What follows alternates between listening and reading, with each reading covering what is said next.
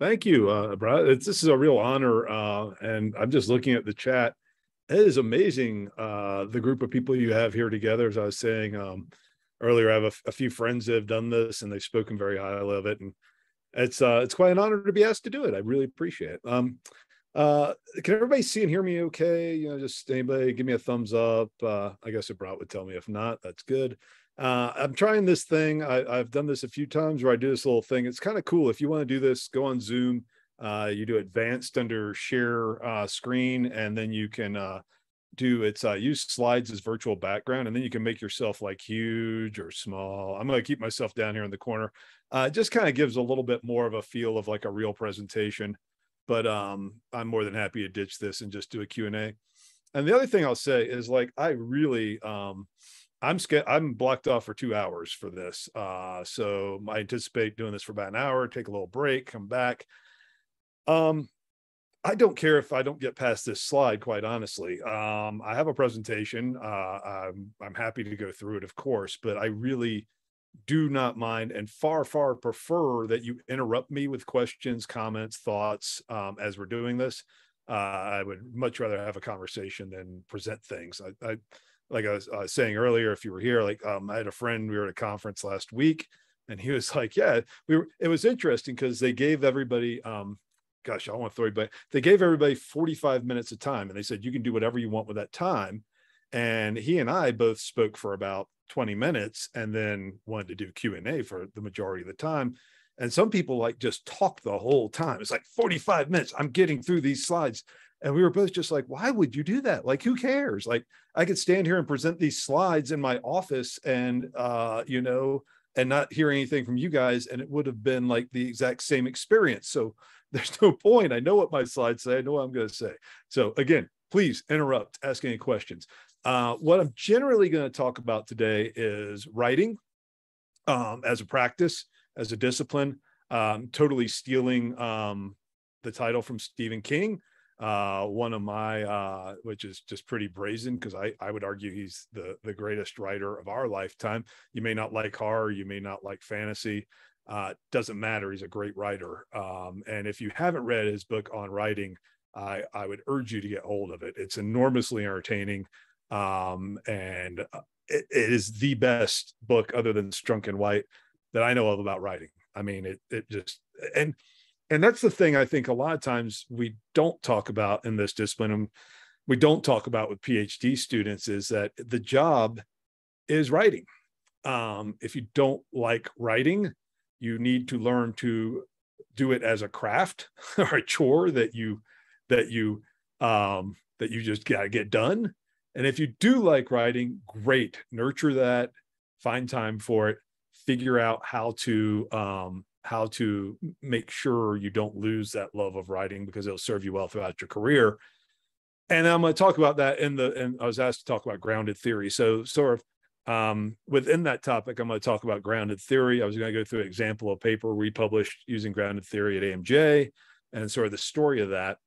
And the broader message about this is sort of, when you're doing qualitative research, in particular grounded theory, but all qualitative research and really all quantitative research too. Well, I'd say more so in qualitative. I do both, so I think I can say this with some confidence. Like, it's harder to find the pathway through and to persist with a qualitative project sometime, because there's no real recipe. There's no other test you can run. There's no like thing you can do to solve the problem quantitatively or statistically. It's like you've got to tell a better story, and you've got to tell a story that people believe. And so it's hard. I think they're equally hard to publish. I don't think it's harder to publish qualitative work, but I do think it's more time consuming to publish qualitative work. It just inherently takes more time to do those projects. Now, that said, they're my favorite projects. And they, if you look at the data, I think I shared some readings on this, but there's, tons of evidence that the most influential empirical papers are qualitative papers over time. Why? Because they're the ones that come up with the new interesting ideas, and also the ones people love to read because they're just interesting. They're telling a story. Okay. Cool. So any questions before we get started? That's where I was planning to go today. If that sounds like what you wanted to hear about, great. If it doesn't, then, maybe go get a coffee, come back, see if you think it's interesting, or do something better with your time. I don't know. All right, cool. Please interrupt me. All right. Now can I actually work the slides? Okay, cool. So I'm gonna go through a little background about myself. I do have a reason for doing this. Don't think I'm just a narcissist. So I was born in Vicksburg, Mississippi. Anybody on the chat ever been to Vicksburg, Mississippi? I bet not. Probably not. Nope, no one's saying anything. Good. Well, good. You're not missing a whole hell of a lot, quite honestly. My earliest memories of Vicksburg are being bit by mosquitoes. And so that's my great grandmother. She lived to be like 105 up there. I'm not going to live that long, probably. When I was young, we moved from Vicksburg to Advance, North Carolina. I see somebody from Charlotte. He might know where Advance is, maybe. Advance is a small unincorporated community outside Winston-Salem. I really wanted to be a skateboarder, and most of the roads were dirt roads, so that was really hard. That's why I'm skating in my living room there in that picture. And I also really, hey, all right, another person in Charlotte. I really didn't like it there. No offense, it's a lovely place, but a lot of rednecks. And I wanted to be anything that wasn't there. So the other thing I aspired to be was a hippie. So there I am, my tie-dye hat and my fake joint, trying to be a hippie in grade school. I went off to college, became a real hippie. Followed the Grateful Dead around, did a degree in journalism. The guy right here, his name's Conrad Fink. My favorite professor I had at the University of Georgia. He worked for the Associated Press until his retirement. Fink of the AP. He was the best writer I ever had as a teacher, because he wrote for newspapers, and newspaper writing has to be succinct, clear, concise. Who, what, when, where, why. But Fink also emphasized the artistry of it. And he would read everything we wrote in the student paper. And then he'd be like, what do we have today?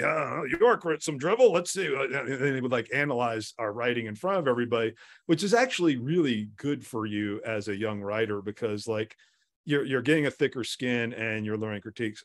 That's my fake ID I got made at Georgia. I made myself exactly 1 month older than I was, because I was nervous and gave him the wrong birth date. I won't go into this other picture. Some people celebrating things. Anyway, eventually I graduated. I got offered a job writing obituaries for a small town in Georgia. It's man, that seems like I did it for about a week or two. I was like, this is really boring. Because it was a small town, not that many people died. So the rest of the time I was just basically a administrative assistant. I was loading copiers and writing stuff. But I did have a good camera, and I did have training in photojournalism. So I saw an advertisement to go take photos for a whitewater rafting company. And that sounded infinitely more fun. That was on the border of North Carolina and Tennessee on the Pigeon River. So went there, did photos, ended up going guiding down in Australia during the off season, came back and got an opportunity to help start up a whitewater rafting company on the same river. And that was my first taste of entrepreneurship. Any of you guys ever been whitewater rafting? Show of hands. People been whitewater rafting? Yeah, okay. I see Kathy's been. Nobody? Oh, not Christina. Okay.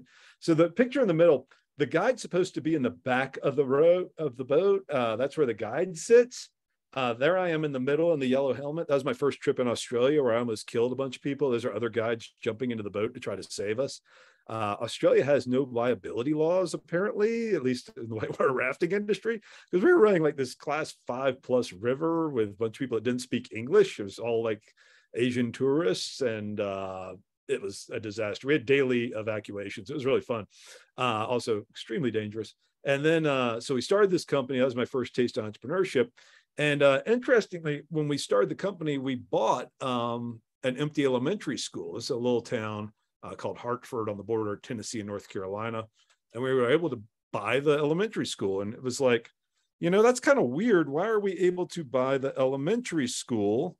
And it turns out everybody that had kids had moved away from there. And they were like, well, why did that happen? It turns out that this company, the Champion Paper Company in North Carolina, had been dumping dioxins into the river for the past 25, 30 years. And basically we were in the middle of a big cancer cell. Now the dioxins have been cleaned up, but there was still like effluent coming to the river, really making it pretty gross. Hey, you've been whitewater rafting on the Pigeon River? Go, Deborah. Did you fall out at Lost Guide? I hope not, because there's a nasty hole there. That was the big rapid, Lost Guide. And it's called that because the guides would fall out the back and go in the hole and get recirculated and beat up. Happened all the time.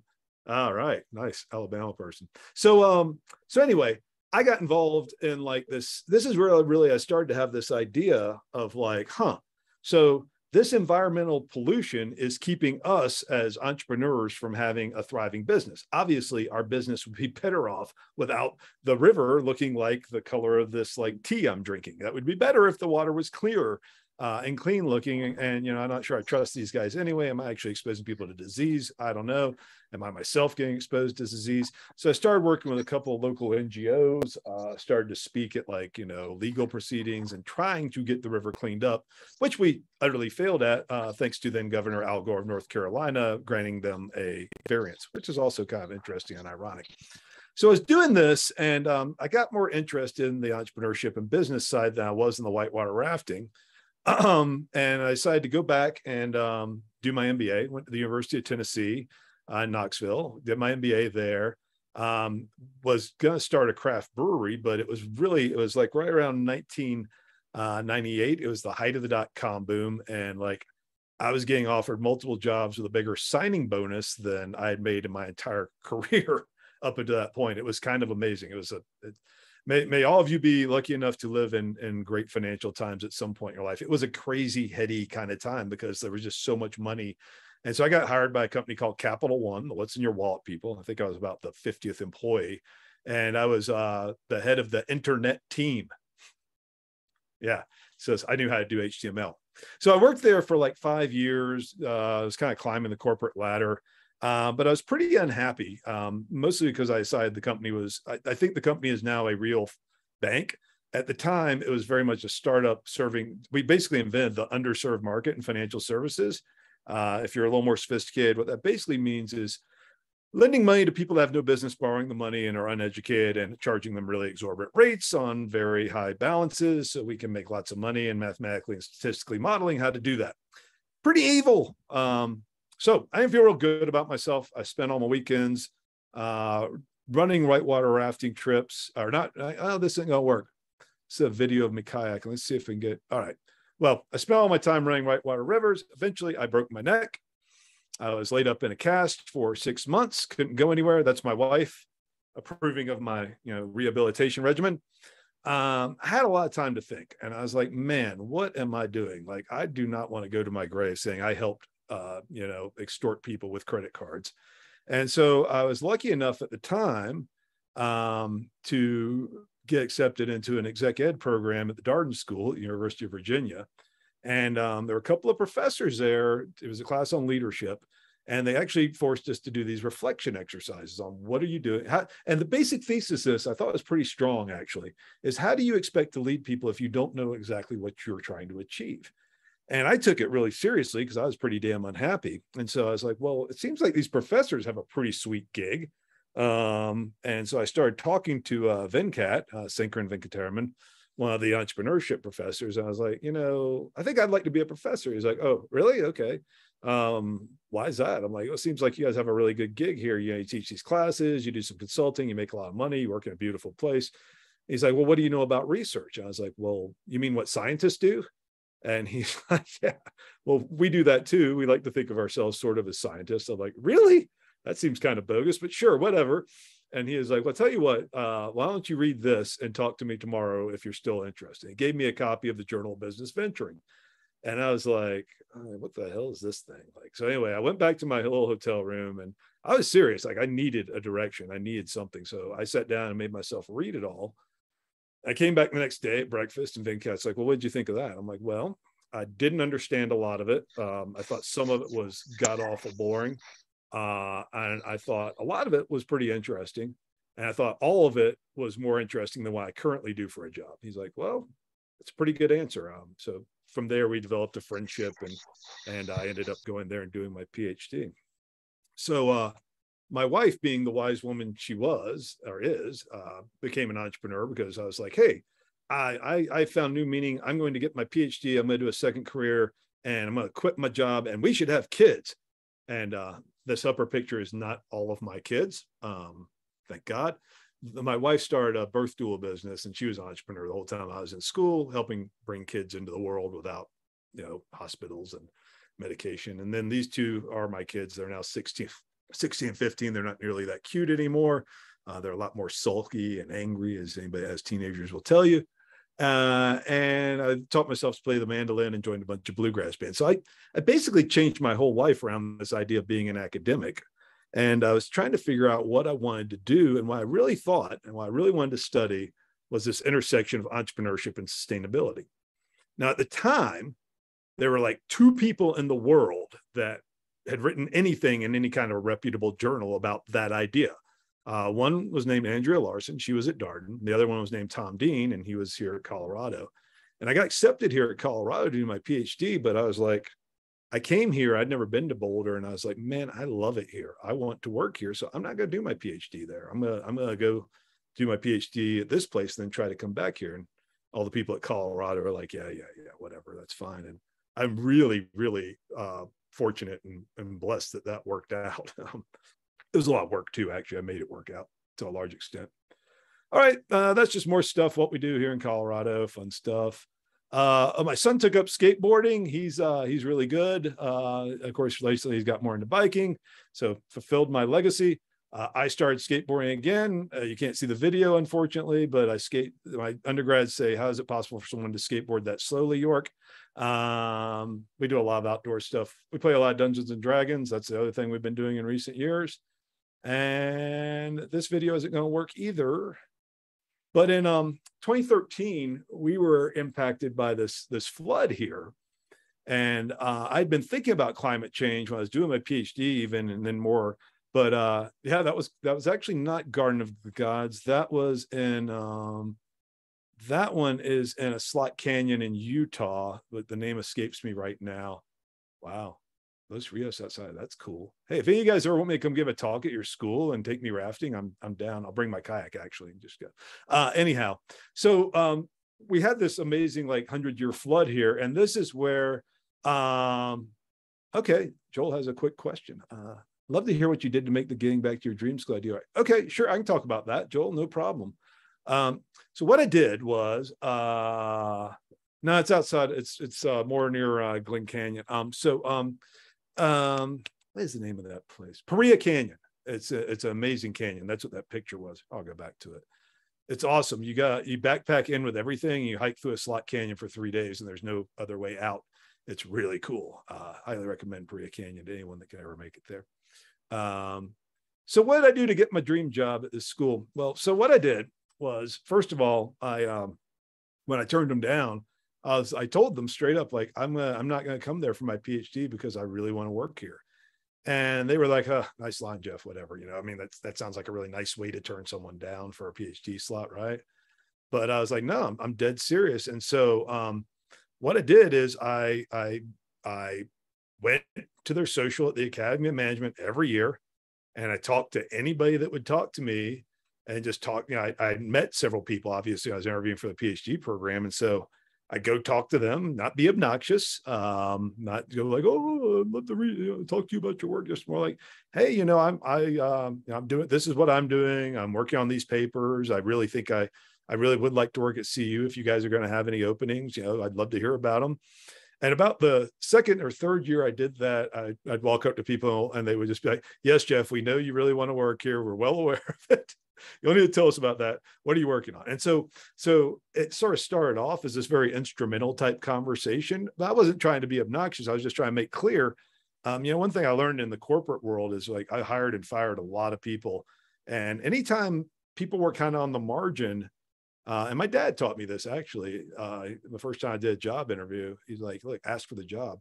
And he's like, anytime you're on the margin and you get to that last part and someone says yeah, and you say, do you have any other questions? And I say, yeah, I really want this job. Like, is there anything else I can tell you about me that would help you decide if I'm the right person, or anything I can clarify or tell you about my experience to assure you I am the right person? Now, it sounds really cheesy, right? You feel like you're being like one of these MBAs, like networking at a Bain consulting party or something, but people want to hire people that want the job. Like, you want people to want it and be hungry for it. So I made that clear. And then I just kept going to that social. And then I started to reach out to people about paper ideas I was working on, like not instrumentally saying, hey, join this paper, just say, this is what I'm working on. How are things going there? And what are you looking for? And it was really interesting because then I was at the SMS meeting, and Sharon Matusik walks up to me in the hall, who was professor here, is now the dean at Michigan. She's like, hey, did you see our job posting? I'm like, oh yeah, definitely going to apply. She's like, well, that's good, because we pretty much crafted it for you. And basically it said, we're looking for someone to teach sustainability and entrepreneurship topics. Now, at the time, there was like maybe 3 people in the world like coming out that would do that. Like Sean Hyatt would be one of them. My co-author and friend Desiree Pacheco, but she graduated from here, so she couldn't come here. So anyway, that's how I did it. I was relentless about it. And it worked out, and I've been here ever since. So unfortunately, in 2013, we were hit with a massive 100-year flood. It wiped out many people's homes. And for me, started to make climate change on a personal level a lot more real. I was fortunately evac from my home for 3 weeks. The only way I could get to my house was by hiking, because our road was washed out. I was more fortunate than a lot of people that are affected by these events.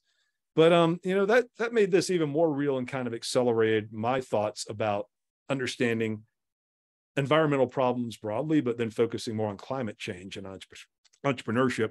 So I study green buildings. I've done a bunch of work on green buildings. Still am today, actually working with a great doctoral student, Beth Embry, who's going to the University of Kansas. She has a fabulous dissertation looking at a bunch of different aspects of diversity, equity, and inclusion in the green building space. Really cool stuff. And some other things about the pandemic and green building. I do a lot of stuff about renewable energy. The most current thing I'm doing is I'm actually working with Sean Hyatt on a thing about marine energy in the UK, which is fascinating. Those of you in the UK, you're leading the way in an industry that's been trying to find its legs for decades. It's really just an interesting case, because you've got this industry that has had so much support, so much passion, and so little traction. Now, of course, I don't marine energy people say we made tons of progress. I'm like, yeah, okay, sure. And then I've been doing some more stuff. This is my depiction of the self, or what I could find. I've been doing a lot more social psychology things about entrepreneurs at the individual level, and how and why people become environmental entrepreneurs, and what makes them successful over time. So that's kind of what I do research-wise. And I'm not putting up this. I had to do this for my full package a few years ago. So anyway, all of my work is at the intersection, or most of my work is at the intersection of these ideas of sustainability, entrepreneurship. You can see almost everything is at that. Actually, I think one paper that's just more entrepreneurship, and then I use institutional theory a lot. I wasn't trained in institutional theory. There's nobody at Darden that's an institutional theory person. I just was like trying to figure out like a good theory for what I wanted to look at. I don't really care about theories as ontologies or religious beliefs. I think they're tools, not belief systems. I don't see any need to like worship at the Church of Scott. I don't know Dick Scott. I'm sure he's a great guy, but institutional theory is like useful to me. That's why I use it. And if it's not useful, I don't use that theory.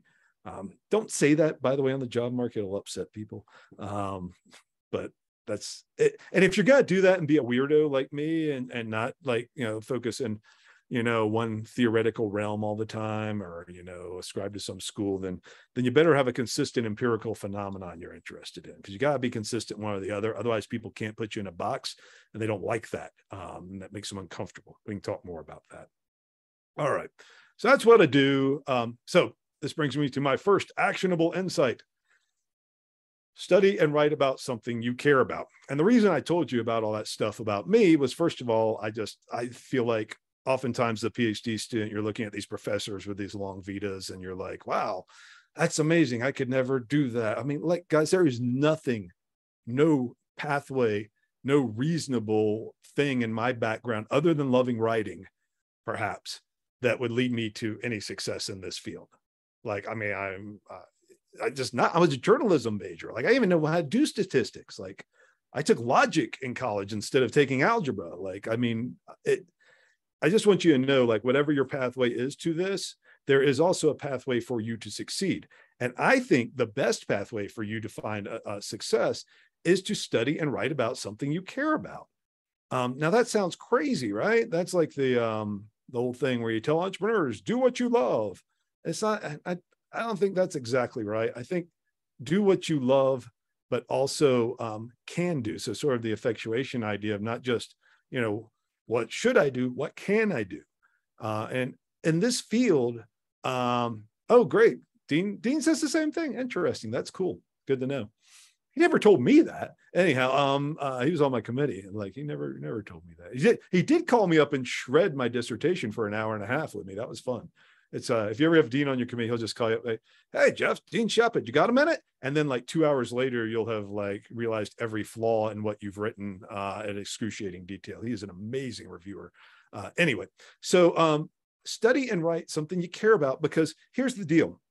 Most of your life and work, unless you're Adam Grant, and probably it's true for Adam Grant too. I don't really know him. So, but it's certainly true for Dean, believe it or not, is going to be getting rejected. Far more of your time is going to be spent with rejection than success. So if you're studying something you don't care about, but you think it's the hot topic, which is really bad, trust me, or you just got data, or you found someone with a paper you could jump on or whatever, like those things are all fine if it has to do with something you really care about and you're passionate about understanding more. If you don't, I don't know how people do it. I really don't. I actually admire the industry and the craft of people that are able to publish on topics that they're not passionate about, and they just say, "Oh, it's a good context, so I found it." I mean, a lot of people do that, and bless them, they're successful. I don't know how they do it. I really don't. And I think if you can do that, you probably should go work in something where you can make a lot more money, like investment banking, because you're really, really smart and really not very emotional, because you're tough. Because most of the time you're going to be getting rejected. So if you study something and write about something you care about, it's okay. Like you're just learning how to do a better job of doing the thing you care about. You're not just facing rejection, although you're still going to face a lot of rejection. So hopefully that makes sense. Any questions on that? Thoughts?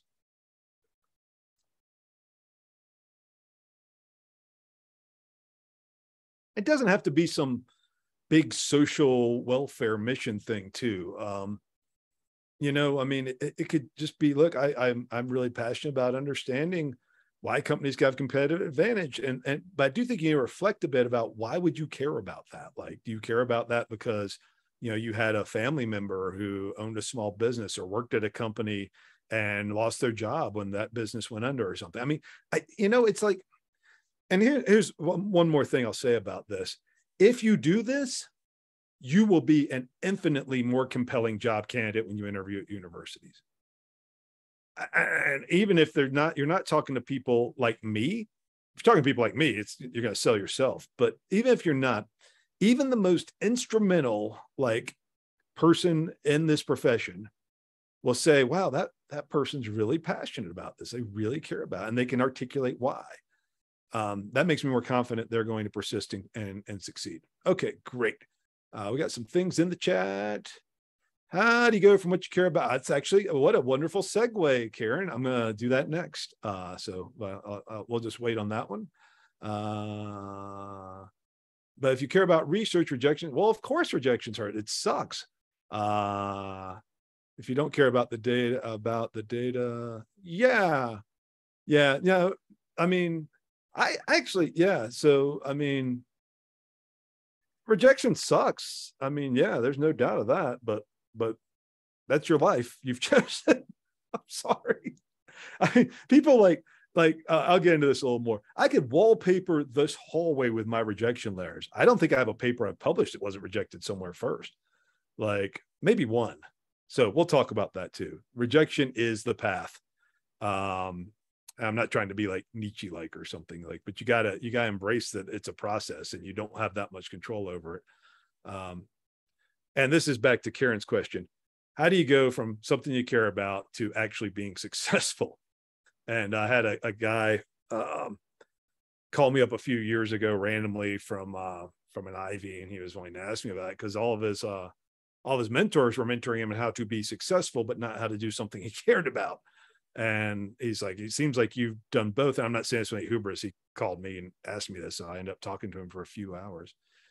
How do you know what you love is really what you love, and then you're not lying to yourself? Wow, guy, that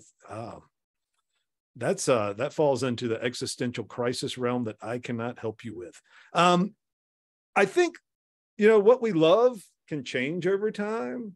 I mean, certainly whom we love changes over time sometimes. I mean, I think you just gotta, love is like, here's the thing. Ask yourself this question.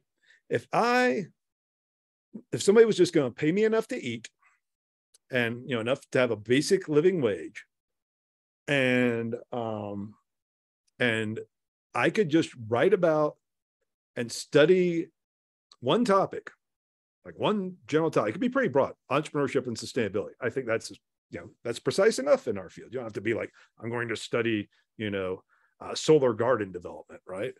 But just a broad topic. Would you be content to spend all your time on that?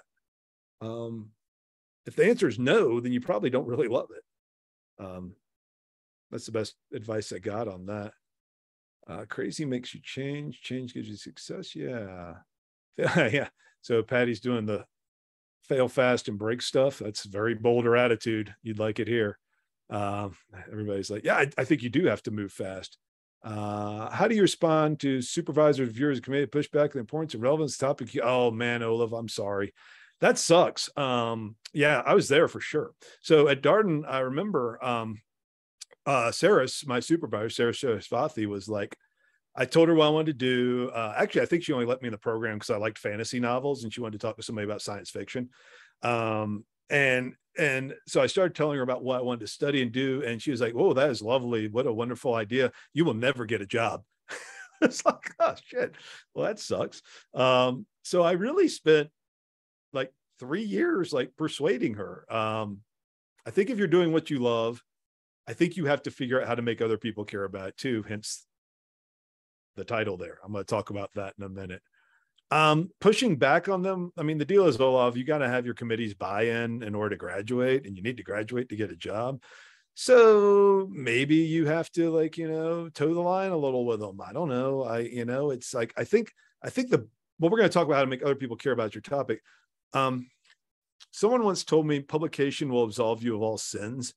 The best way to push back on people that are saying what you want to study is not important, not part of the conversation, whatever. I've heard all this, trust me. It does seem like sustainability and entrepreneurship is some like hip thing now, I think. I don't know. But I've always done it.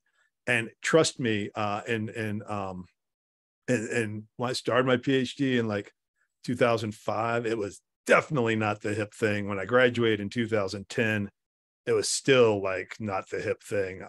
Maybe it's sort of is now. Maybe it's a hot topic because people are all like realizing, oh shit, climate change is actually happening. Like, I don't know. You can't plan that stuff. Okay. You guys feel free.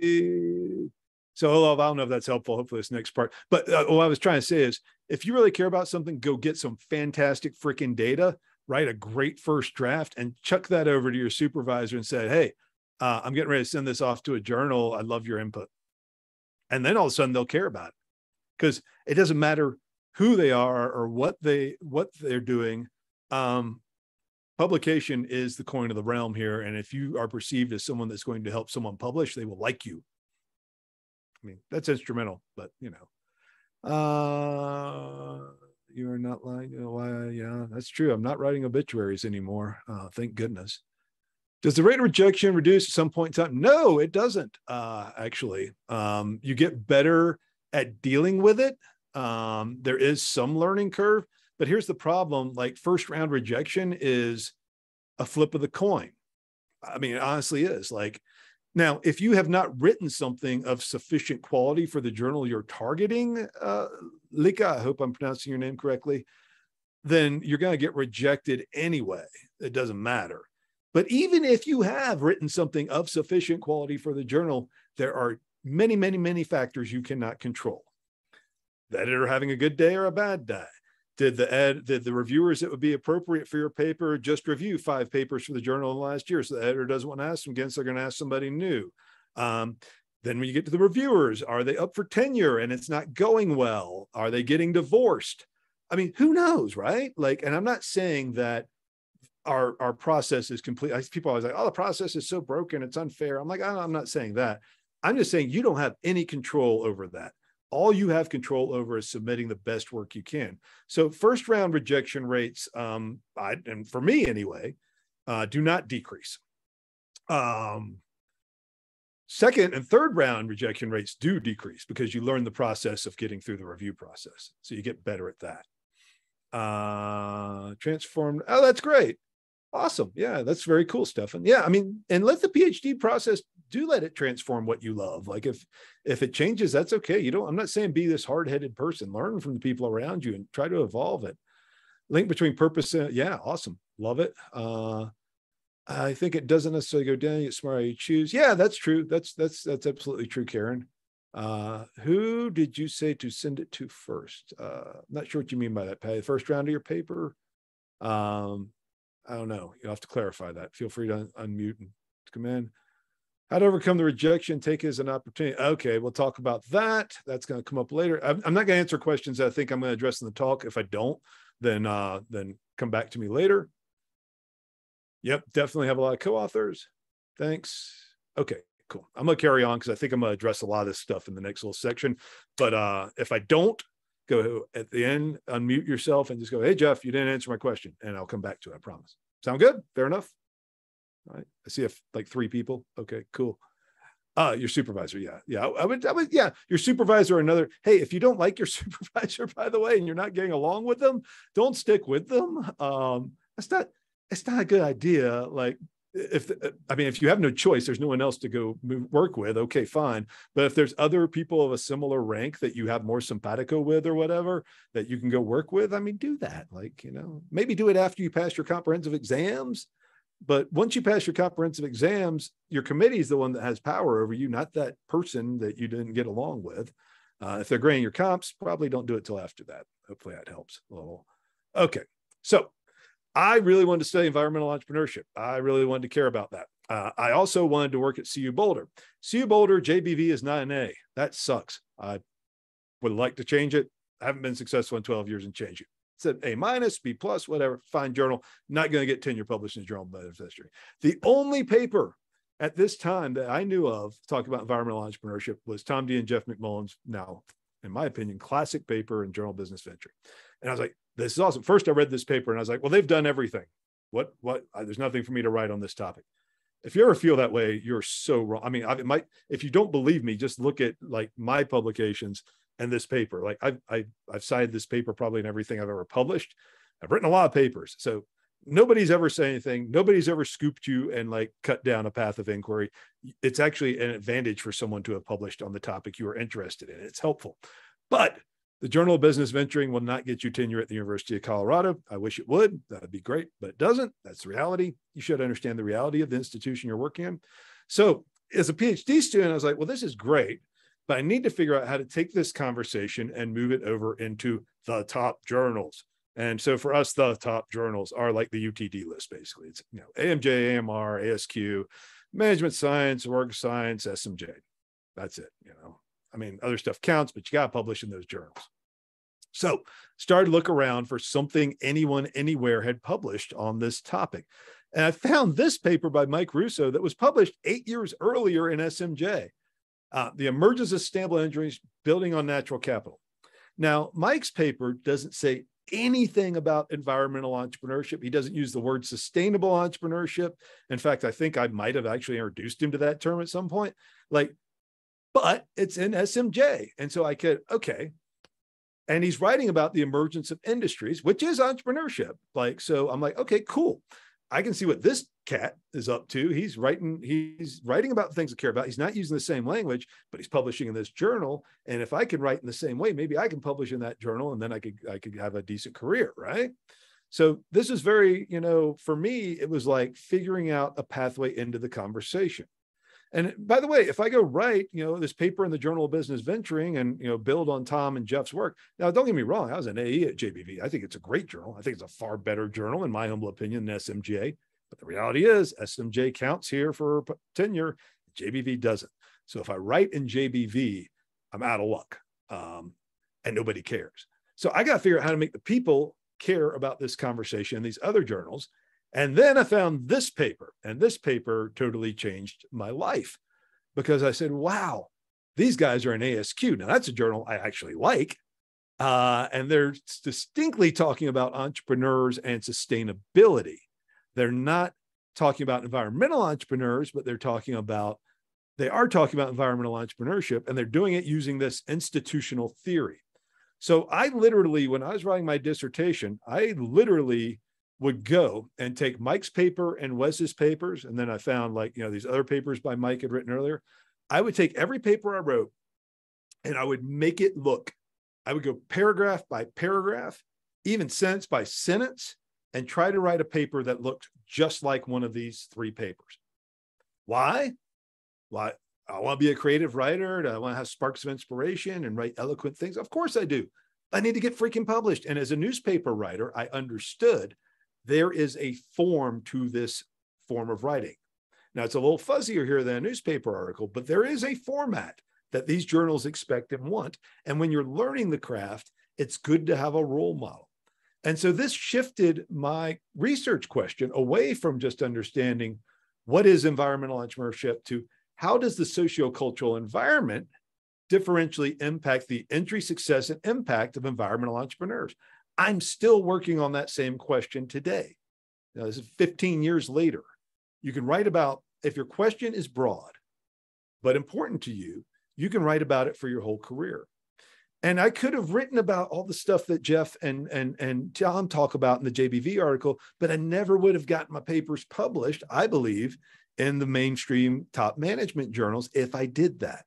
And then I wouldn't have the job I have. I probably could have a very fine life, but I really wanted to work here. And so I love Boulder. I love Colorado. I love snowboarding. I love hiking. I love kayaking. I love everything about this place. This is where I wanted to be.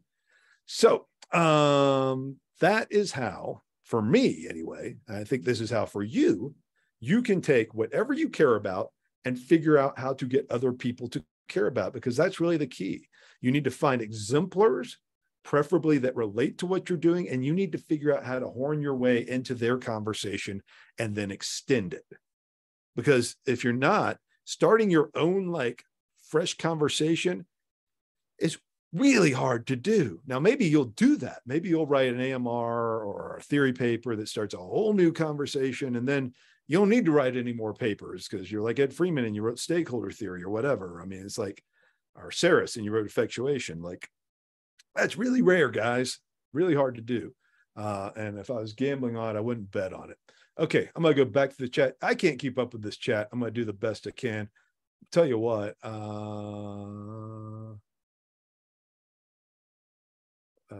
Oh, yeah, Patty. So many papers with institutional theory bent.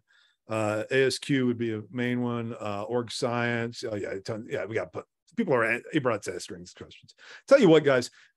I can't look at the chat and think. So if I didn't answer your question about how to take what you love and translate it into something that other people care about, stop me now. I'll look at the chat, but I'd rather you just ask your question. That's not the only way to do it, but this is absolutely critical. If you're going to study what you love and not make anyone else care about it, you will experience far more of that rejection process I talked about than you would otherwise, unfortunately. You have to translate your work into something others can understand and care about. And that's why I call finding skyhooks. Find journals, find articles, copy them. How do you find the conversation you join? You look for any and everything about the topic you care about, Rebecca. So for me, it was I had to look at every paper about sustainability. I had to look at every paper about entrepreneurship. And then I started to find these things, and I started to find these people. I started to say, wait, now Mike Russo, that's a guy I want to meet. Wes Sine, that's a guy I want to meet. Wes Sine students, those are people I want to meet. They're writing about these things in the top journals. Well, if you love many things, you still have impact. You can, Pia, but it's a lot of work. I'd suggest you can love a lot of things. I love Dungeons and Dragons, but I don't do research on it. Although it would be a really cool research setting, actually. I think you gotta call your shot, figure out something you can focus on and do just that for a while. Especially as a doctoral student, because I mean, you got to write a dissertation, you got to get some things published. All right, cool. So I feel like I answered at least as best I can. By the way, this is all the world according to Jeff. And I should have said this earlier.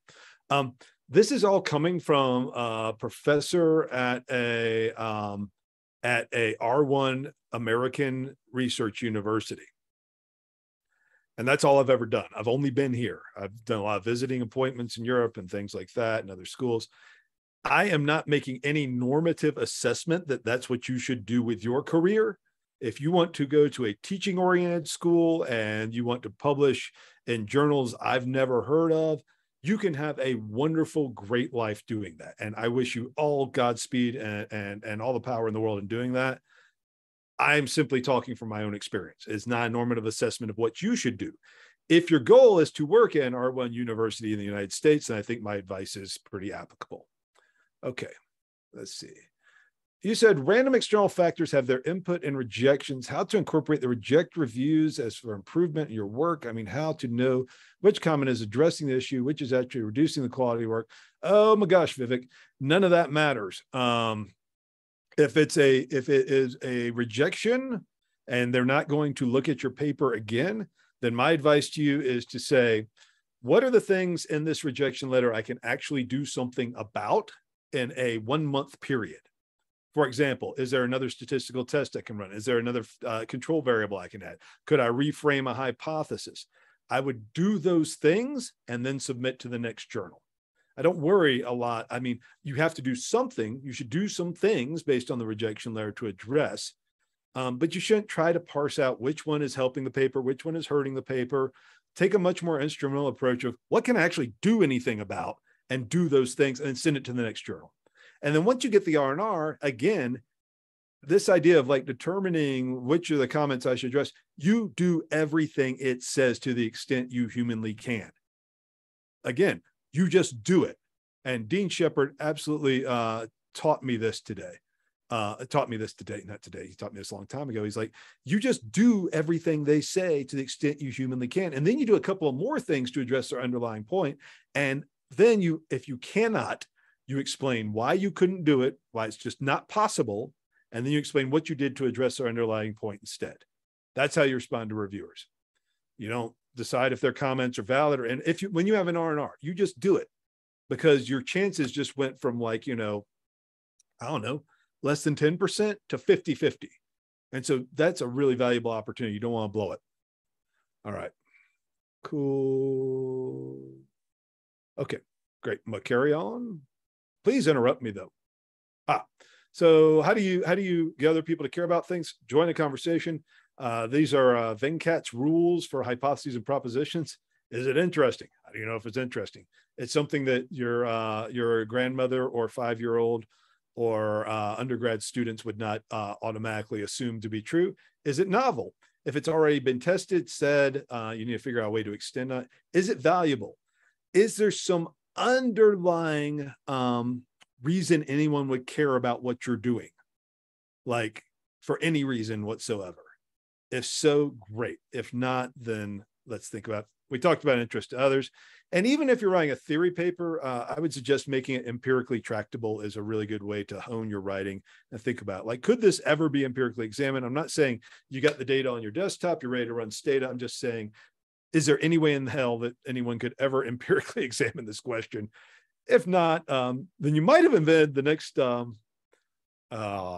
being recorded. You might have created the next totally ontological theory that will gain huge predominance in your field, or more likely, you've just done something that's going to be hard to publish. If you're lucky, you created the next big ontological theory.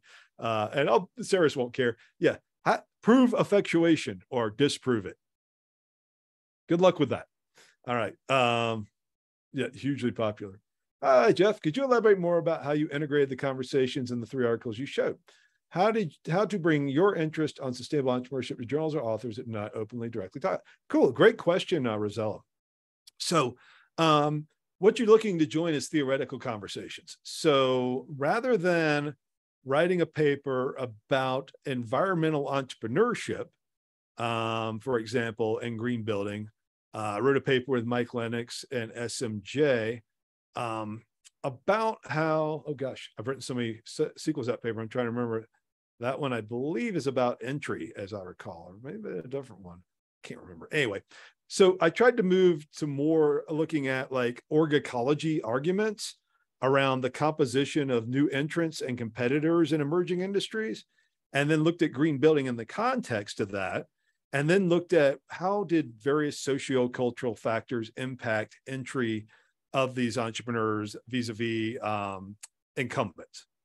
And so that's a conversation SMJ cares about. They're interested in that. I just happen to be talking about, what do I actually care about? I actually cared about like the entrepreneurs starting green building businesses. I didn't really care about the incumbent entry and all that stuff personally, but I wanted to join that conversation. So I had to frame that paper in that way. And I'll talk about that again in a little bit when I talk about this AMJ qualitative paper. So you're looking for 2 linkages, 2 ways to link into this conversation. One is context. Mike Russo and Wes Sine are both environmentalists. They do care about the natural environment. Both are business school professors, so inherently they don't think like entrepreneurship is a bad thing usually. So all right, there's context, right? Most people care about like these contexts. If you're talking about some context that no one cares about ever, perhaps you're being very narrow and you need to think more broadly about your context. Second thing is looking at theoretical like sky hooks for your question. So institutional theory is a big one, right? Everybody talks about institutional theory, but you could just as easily use the RBV or platforms or whatever. Like it doesn't matter. Like I said, I just don't care about that stuff. Like, is it useful? Is the question to ask about the theory. Is it useful and is anyone talking about it? If you're talking about a theory that's totally like fallen out of fashion and no one is using it in the journal in the past like 10 years, maybe find a theory that's a little more exciting. Hybrid organizing was a great one for me. Julie Badalona wrote that great paper with Matthew Lee, and then hybrid organizing. Right, I got a theory. I can talk about environmental entrepreneurs and social entrepreneurs all day long in the context of hybrid organizing. So you want to make sure you're having that broader conversation. Hopefully that's helpful to you. I don't know. All right. And this is actually related to that too. The introduction is everything. And obviously, if you write a great introduction and don't do anything else, then your paper will likely not get published. But if you do everything else and write a crappy introduction, I really would bet against you, man, because like, here's the deal. The people that are reading your papers are extremely busy. They're volunteers that are uncompensated. Most schools don't give associate editors a teaching release. They're doing this because they love the profession. They're doing it because they want the prestige of being an editor. And they're doing it because they're trying to give back to the profession. Those are basically the 3 reasons anyone's a reviewer, editor, or a journal that I know of. Or they just love the craft of writing. That could be the 4th one, I guess. So irregardless, if your introduction is not clear, concise, and persuasive, you're done, because they're going to come to an assessment by the end of those 2 to 3 pages that I don't like this paper. And unless you are like extremely like a genius, there are reasons for every paper you ever will write to be rejected. And it's way easier to find those reasons. You guys are all trained in your PhD programs how to critique papers. It's way easier to find those reasons than it is to be the advocate for the paper. And so if they don't like the introduction, or the introduction is not well written, then you're in big trouble. And this quote just illustrates that. So Jay Barney as the best recipe for an introduction I've ever seen. All credit to Jay for this. And if Jay, you ever had a chance to see Jay talk about writing, go see it. He's really a good writer, and he does a far better this than I will. But he claims that your introduction should be no more than 2 pages, and if you can get to 4 paragraphs, even better. I don't think you need to hold yourself to that much of a standard. Maybe at SMJ that's useful, but I think other journals you got a little more room to breathe. But I think this structure is enormously helpful, and this helped me a tremendous amount. First paragraph, what you're trying to do is to say 2 things.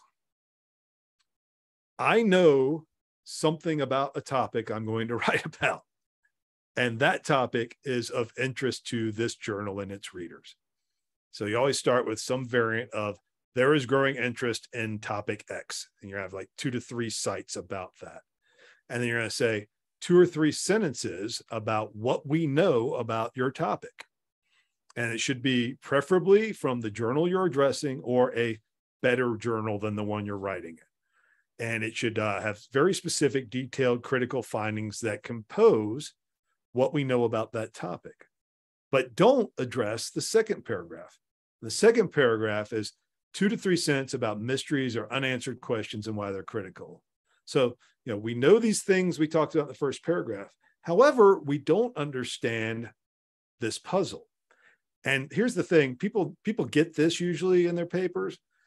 The next sentence to end this needs to be this lack of knowledge, this lack of understanding, this lacuna,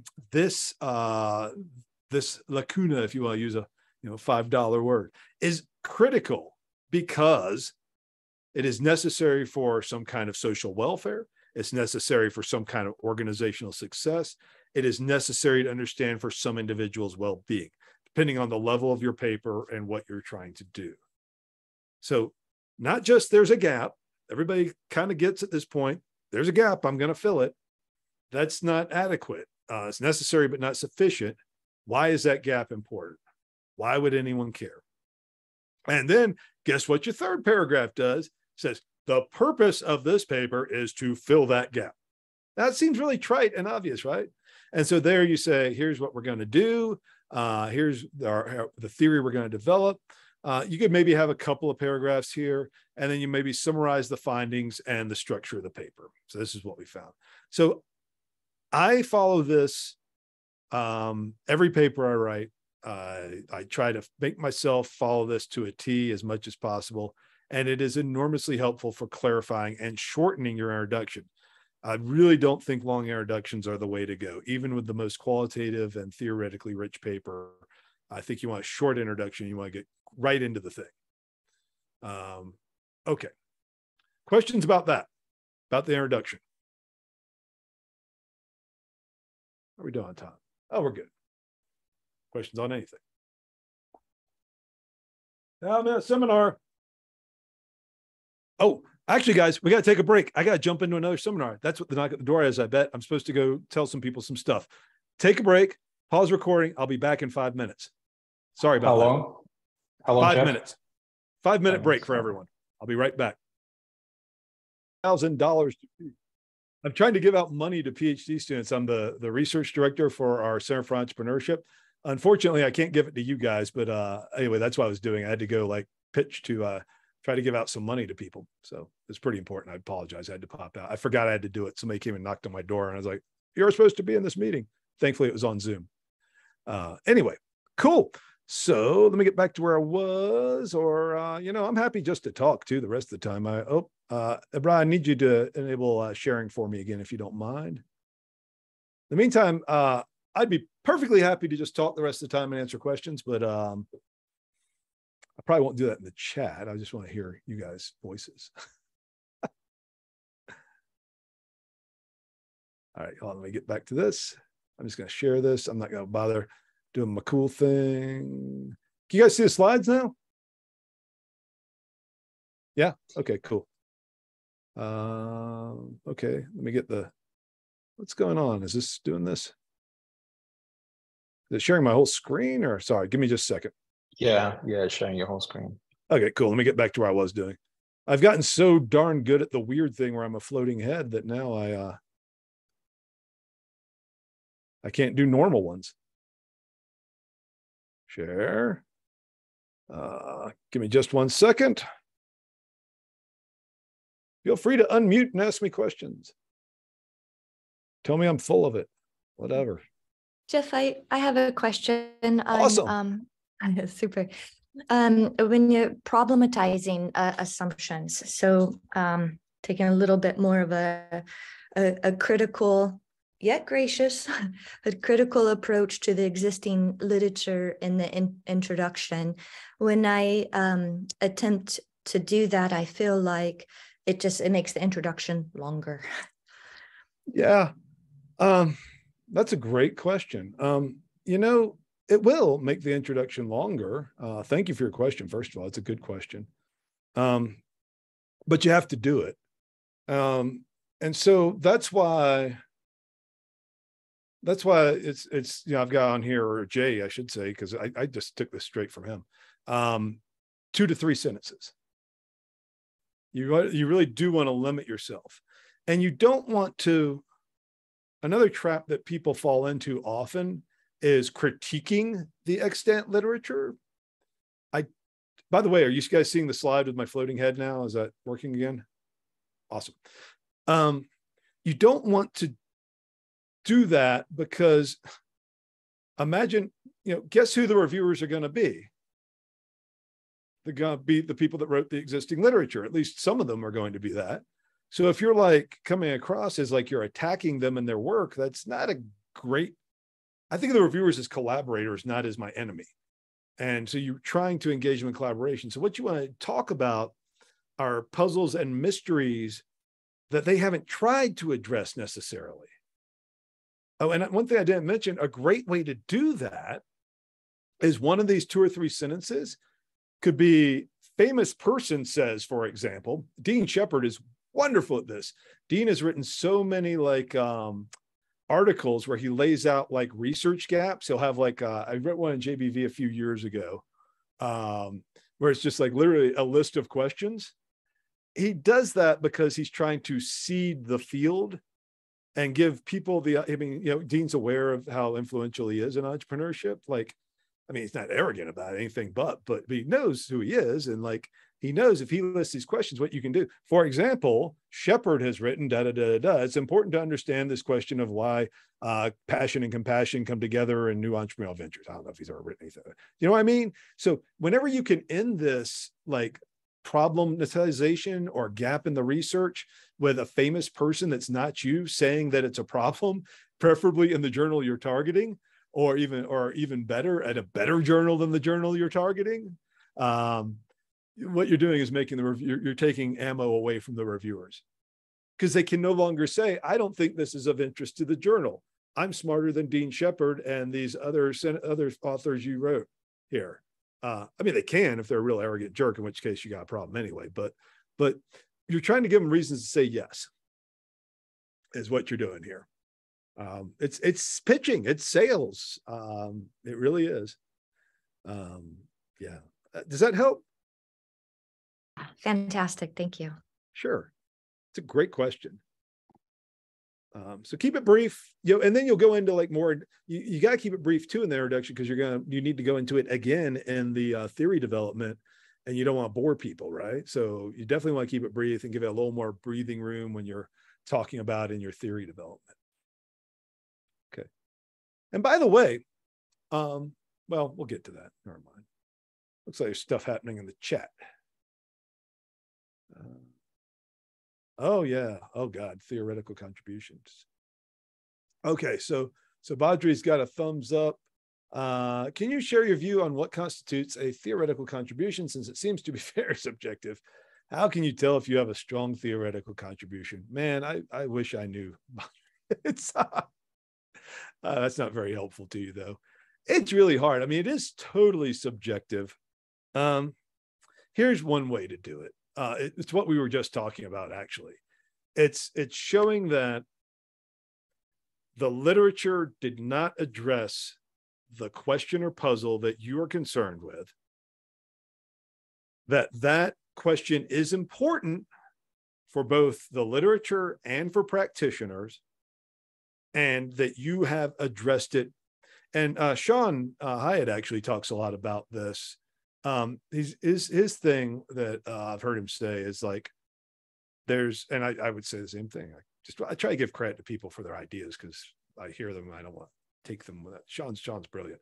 He says, there's basically two ways to get the theoretical contribution. One is you are looking at an extant literature and you are extending beyond what we know so far. You're basically adding on a little bit, and it should be a very little bit, onto the extant literature to extend our knowledge and show further paths for future research. Or you're taking two literature streams that don't talk to each other and you're bringing them together to create new insights. The second one's harder to do, but perhaps more valuable sometimes. How do you know it's a good theoretical contribution? When the reviewers and editors are no longer saying, we don't think your theoretical contribution is adequate. What I do, and this is pretty trite, and actually I got an R&R right now where the editor's kind of beating on us about it actually.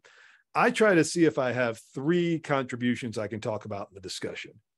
The first two, it's always three, guys. Like if you've ever been a consultant, people hold three things in their head really well. Everything else is hard for them. Two doesn't seem complex enough. Three seems like right level of complexity, but not so much that it makes people nervous. It's a trick. The first one is like what I think the actual theoretical contribution really is. And I could show that to you in a specific paper in a little bit here. The second one is something I probably know is BS, but I think I could argue for as sort of a swing for the fences theoretical contribution. Like, we challenge the underlying assumptions of, the research-based view, just to have J top of mind. We totally reinvent how we evaluate the process of entry for entrepreneurs. You're overreaching. It's close to the end of the paper though.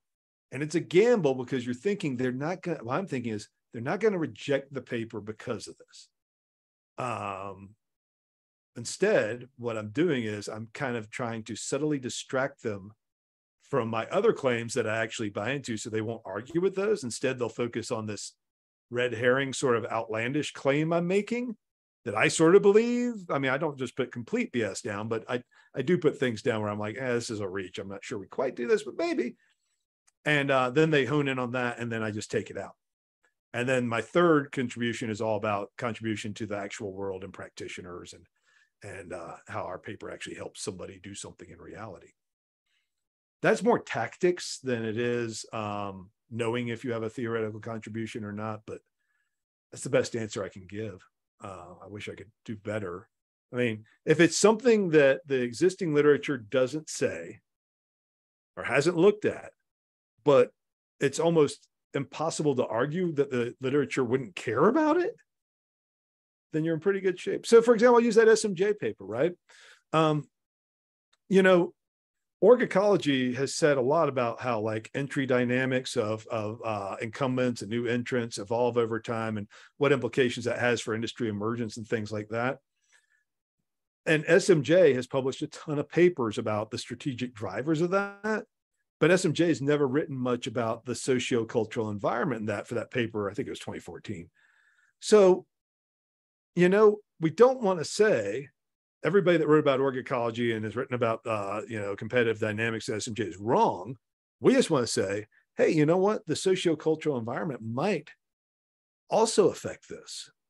And so we're going to control for every possible explanation that's previously been in the journal. We're going to show, yeah, you guys are right. Damn, you're smart. You've figured this out. Good on you. And then we're going to just show adding these sociocultural factors.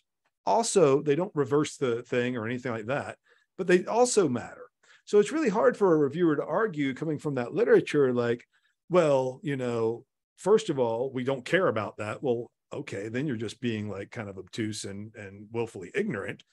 Or the literature has looked at that. It clearly has not. We've shown that in our lit review. And here's a recent lit review by Olga Cassina and Glenn Carroll showing nobody's looked at it. And by the way, here's Glenn Carroll saying it matters. So that's how you're trying to set up your theoretical contribution. Not looked at, clearly important, and illustrated by your empirical findings.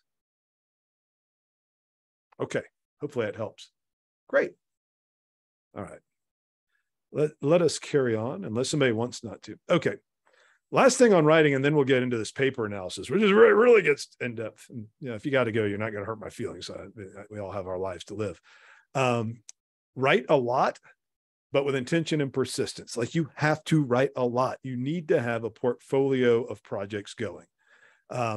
Sarah's changed my life with this. If you think of your job as publishing, you will lose your mind. If you think of your job as writing well about research you believe is important, you will be very happy.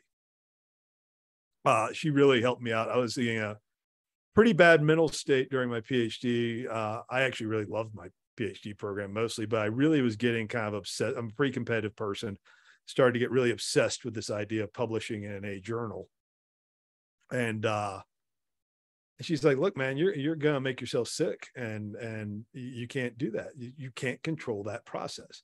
If you can think of your job as writing, which I know you like, and you can write about things you care about, you're going to be happy. And every now and then, that's why this talk is called On Writing and Occasionally Publishing. Stephen King talks about this a lot in On Writing as well, not for journal publication, obviously, but he's like, the book can be basically boiled down. People ask him, like, how do you become a writer? He's like, lock yourself in a room and write for 5 hours a day, every day with no window, and you will become a writer. That's painful and really hard. But yeah, you'll become a writer. So you have to have a discipline of writing.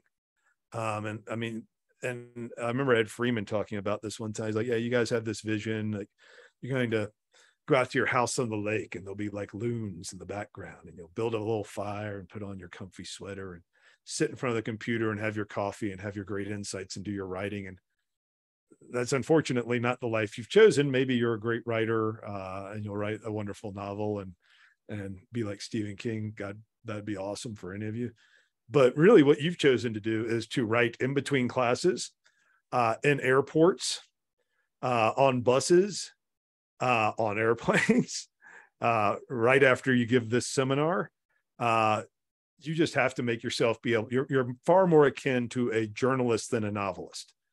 You have to just constantly be writing and producing content. Or think of yourself, in the parlance today, you're a content producer. Like and your job is to have a continuous stream of content that you're getting out the door. So what does that mean? Maybe it's not always the most polished content. Maybe it's not always finished, but you're getting it done and you're getting it out the door. So I have a podcast. I've learned this firsthand. Don't have a YouTube channel, but definitely have a podcast if you want to check it out. Creative Distillation, available wherever podcasts are sold. It's about research being distilled into actionable insights for entrepreneurs. It's a lot of fun. If you ever want to come on, send me an email. I'd love to have you. But I've really learned that that's super similar to being a researcher. You just got to constantly be doing it. Like, if you don't, you lose your audience. And in our profession, if you don't, you lose your research funding. So, professors and colleagues will give you a lot of slack for trying, even if you're getting rejected. Eventually, you do have to publish things, but we give people a lot of slack here. Like, if they're submitting stuff, they're getting rejected, that's okay. Everybody does that. But if you're not submitting, that's a problem. Oh, the podcast is called Creative Distillation. So sort of a little pun on Schumpeter's creative destruction concept. It takes place in breweries and distilleries. So basically, we go talk to an entrepreneur, we sample craft beers around Colorado or wherever we happen to be in the world. We interview that entrepreneur, and then we have a researcher on, and we talk about a piece of research over a beer. It's meant to be kind of irreverent. Hopefully it's fun. I don't know. We get about 1,000 listens an episode. So I guess I still don't believe that. They tell me that. I just don't know who these people are and why they're listening to it. But hey, it makes my job fun. So, and seriously, if you've got paper, we usually do stuff right when it's published. You got paper, come on there. Thanks, Joel. You're very kind. Give me a shout. We'd love to have you on there. If you can make your way to Boulder, even better, or maybe we'll make our way to you. We actually really want to do more to feature PhD students. All right. So here is a really nasty graphic. So what this is, I made this quite a few years ago. This is every paper I had published up until that point. And I stole this graphic from Mike Lennox. I saw him do this at the Babson conference. My email is Jeffrey, Jeffrey, .york, Y-O-R-K, @colorado.edu. And I'm enormously slow on email. Just so you know, I suck at answering email. Ebrat could definitely attest to that. If you actually want to reach me and you have something important, whatever, just put in your email, urgent, or I think that's what Ebrat eventually said, important, or Jeff, please help, or something. I'm just really bad at email. I'm the chair of like 2 departments. I'm a research director. I'm not an editor on a journal right now, thank goodness, but man, I just get a lot of email. All right. So, so this is a timeline, every paper I've ever published. The light blue, well, this isn't every paper, but this is at the time. The light blue are papers that are at a journal. The dark blue is papers that are with me, and the red are rejections. Everybody got that? All right. So I will point your attention to the green circle here. So this is when I graduated from UVA. I was really fortunate. I had managed to publish 4 papers when I graduated. 1 in the Journal of Management, 1 in JBV, and 2 in Journal of Business Ethics. Or actually, no, 2 in JBV, 1 in Journal of Business Ethics. And those papers went through without getting rejected. I submitted them. I did the R&Rs. You can see the time. There was a hell of a lot of work because, as you can see, they're all overlapping. So I'm just going paper to paper to paper to paper. Had a lot of good co-authors, thankfully. I should just type my email in the chat. Sorry. And so I thought, I pretty much had this thing figured out. I knew how to publish papers. I hadn't published in the top journals yet, but no problem. And so I came to CU when I got the job at CU shortly, either when I got the job or shortly thereafter. I had R&Rs at 3 top journals. I think I had an AMR, and I had an AMJ and another AMJ. I think I had 2 R&Rs. I was just like, dude, if I'm the guy that doesn't get rejected. So I'm going to crush all these papers and I'm going to get tenure. I'm going to go up early because I'm at 3 of these papers and I just need 1 more and I'm pretty good. 4 A's, I'm a pretty good shot at CU for tenure. All of those papers, this red circle, actually it was 4 papers. All 4 of them got rejected within like a 3-week period. They all died on the second round. And that was a real good wake-up call for me. So I was like, I'm not the guy that doesn't get rejected. It turns out I'm just like everybody else. And so then you can see the timeline of where those papers went from there. And I guess what I want to note is like they all, except for that one, I guess I can't remember what that one is. They all eventually did get published, but some of them got rejected multiple times on their way to publication. And it took a long freaking time. And the reason I do this is because I remember looking at Mike Lennox doing this. I'd look at Lennox's CV and I'd just be like, how is that even possible? And I'm the same age as Lennox, but he didn't have 7 years in industry. He went more or less straight through. So, I'll never catch him. As far as publications, like I said, I'm a competitive person, I'll never catch him. But I would look at it and I just go like, shit, how could he possibly have done that? And he showed a graphic like this. And so what I could see then, and hopefully what I'm conveying to you now, is that nobody builds a CV of published work by just sending things through, getting them accepted, and going on to the next thing. First of all, they have a portfolio of work. They're working on multiple projects at the same time. I would suggest around 3 projects, not a lot more because you'll lose your mind. You are constantly doing, you can't see my whiteboard, but literally on the top corner of my whiteboard there, it says 3 papers with a giant exclamation point beside it. There's 3 papers I'm working on right now. And you do triage all the time. The paper you should be working on is the one closest to publication in the best journal you can publish in. So if it's an R&R, it trumps everything else, right? If it's very close to being a submission, you should be working on that one before you work on the other ones. Get it out of your hands, either over to a co-author, under review, preferably, under review or at second R&R. So then the triage goes, well, if it's the second R&R, then that one trumps the one that's the first R&R. And and that trumps, and submissions trump everything versus non-submissions. You got to keep stuff moving, and you have to have a portfolio. Think of yourself like a venture capitalist. Like, you got to have a lot of stuff to get one hit. It's not a shotgun approach. You're not just doing random things. You're prioritizing your projects and committing to triage. And that's how you can actually build a CV of work that you'll need to be successful. I don't know of any other way to do it. Jumping on projects because they sound promising, but they're a long way. Doing something with someone because you met them at a conference and you think they're cute. These are the temptations. You don't want to do that, or you think they're really cool and their ideas are good, but you guys have nothing. And you have this other paper that if you just spent like 2 weeks like polishing it, you could submit to a journal. Worry on that. And by the way, this works really nicely with your dissertation, right? Because like if your institution will support it, you can do a 3-paper dissertation. And now you have 3 papers you're working on until your dissertation's turned in. And once your dissertation's turned in, those things you're just getting them out under review. And then you're on to the new projects. And it's fine to have more projects once you don't have, if you have 3 papers and one's under review and you're waiting to hear back from the editors, now you have these 2 to prioritize. If those are all good and they're in the co-author's hands or something else, now you can start a new project.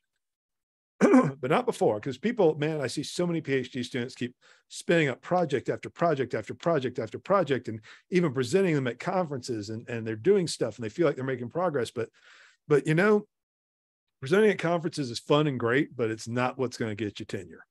You got to publish. And the only way to publish is to get papers out the door. Okay. Yeah, you're right. Podcast is an unconference approach to a conference. All right. Belated quick question about the introduction. All definitions must be present in the introduction. I tried doing that and it'll make the introduction too long. I got frustrated. That's good. That's a great question. If you got that many constructs you need to define in the introduction, then that's tricky. Yeah. I would say try to keep it to no more than 3 definitional things in the introduction. I do think you should define a term the first time you use it.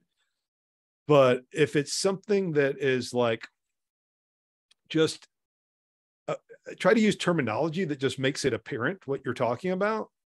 So for example, I'm working on a paper now where we talk about optimal distinctiveness. Now I could go look up a paper and put the definition of optimal distinctiveness. But instead, I'm just going to put the phrase in, organizations try to engage in optimal distinctiveness to differentiate themselves from their competitors. And I'll put citations to the people that wrote those definitions, but I'm trying to use optimal distinctiveness in a sentence that defines it instead of saying optimal distinctiveness defined as blah, blah, blah, blah, blah, quote with a cite. And then later on in the theory development, you can be more specific and make sure you give that very complex definition. That's a good trick I would use. Determining which ones you can save. That's how I would determine it. I determine which are terms that you could just explain in a sentence, or you could just assume that individuals, like, you don't need to define entrepreneur. You might at some point explain what exactly you mean, but in the introduction, you don't. You don't need to define industry. If you're talking about, I don't know, role identity versus identity, then you probably do need to define what do you mean by a role identity. You know what I mean? So, it's a bit of a judgment call. One way to do that is get your partner, spouse, brother, sister, somebody who actually likes you a lot and will do you a favor to read the introduction, and then ask them, what do you think that, buy them a beer or buy them a coffee and say, tell me what this paper is about. And if they can tell you what the paper is about with a generally comprehensible understanding that makes sense, you're good. If they can't, then you're probably still using too much jargon or not clarifying the jargon. Lika, dedicated to reading. How does one do justice to reading and writing and also well at both enough to, oh man, I'm going to say something so cynical. Okay. And I won't give credit to the person that told me this because I'm not sure they'd really want me to. Somebody once told me, as an assistant professor, you can read or you can write. And one will make you a marvelous person to hang around at conferences. It'll give you eloquent insights and sparkling wit, and you'll be able to pay service to the profession and really understand the latest things. and the other one will make sure you have a job in 6 years. Yeah, you do have to read some things. What you do not need to do is read the literature, like just as it comes out. You just can't do that. The journals are way too fast. There's too much coming out. You'll lose your mind. And you got to prioritize writing over reading. How do you do that? You write, and then you read the things you need to support what you wrote. And so I try to, when I'm doing a paper, I try to have a set of about 10 to 15 papers that I cut off there that are the papers that I think are core to this project and I'm speaking to. And it's really about 5 that are really core. And I read those 5 super carefully. And I mean, like, highlight the whole thing, like I'm reviewing it for a journal or whatever. And the other 10 or so, I'm reading the introduction and the discussion. And then I'm looking up stuff in the meantime to figure out, because really what I'm citing is what the paper did and what the results were. I don't really care about how they developed their theory, did their empirical tests, all that stuff. It's interesting. Again, this sounds so cynical, and I don't mean to come across this way. I'm genuinely trying to help you survive in the profession, not say, oh, just, be an instrumentalist. I don't think you have to read everything you cite in depth. I mean, the introduction, ideally, if it's written well, as we've talked about, then you should be able to get what you need out of that introduction as far as what you need to understand about this person's work and what they did and what they contributed. If the introduction is not good, then it probably isn't a very good journal, and maybe you shouldn't be spending time with it anyway. So you're trying to have that small range. And so the short answer is read what you need to read to support your writing. Don't just try to keep up with the literature. Because when you're doing your doctoral seminars, your job is to read and read and read and critique. And, do go read the things that aren't assigned in your seminars that you're passionate about. So, for example, no one ever assigned me any of Mike Russo or Wes Sign's papers, but I've read all of them now because I had to do that. I had to teach myself my own seminar in those papers because nobody was doing that kind of work at my institution. So, yeah, you do have to read those to get to a foundation. But I was reading those with a very specific purpose of, I've got these data about green building and about new entrants into green building versus incumbent firms. So I'm going to be reading these papers with an eye towards supporting what I'm going to write about that. I hope that makes sense and doesn't come across as too cynical. I love to read. I would love to sit around and read papers. That'd be awesome, actually. I mean, not all papers, but I would love to read like the latest work by all my friends and everything like that. But man, you just can't do it. So the other cool thing you can do that's pretty instrumental, but helps out your friends who can't read all your work, is when you publish something, if you know people that are working, not keep my eyes, if you know people, like you have some reason to write to them, you're not just writing to them out of the blue, but you've met them or you are on a panel together or whatever, sending them an email saying, hey, we just published this paper. I think it would be of interest to your work. Here's a few bullet points about what we found. Send them like 3 bullet points suitable for citing about your work. That's not arrogant or, or pushy or obnoxious. You genuinely are helping them to help you by knowing what you wrote and citing it. If it's in a good journal, you're helping them because they want to cite work that supports their work. Much of my imposter syndrome. Oh yeah, we all have imposter syndrome, Sylvia. Every single, if someone does not have imposter syndrome in this profession, they probably are a narcissist or psychotic, maybe both. And you will run into people like that. Lots of them, actually. That's just the way it is. Yeah. No, you can't. No, like, do read the paper to make sure what you're saying the paper said is accurate and you are citing them. Yeah, like, hey, you want to cite one of my papers and not read it? Knock yourself out. I'm thrilled. Go for it. You have my permission to cite me anytime, anywhere. You can cite me wrong. I don't care. People love to be cited. It's great. It's good for them career-wise, because as you advance through the profession, it becomes not just about what did you publish, what influence is it having. The only measure we have of that is citation rates. So never feel bad about that.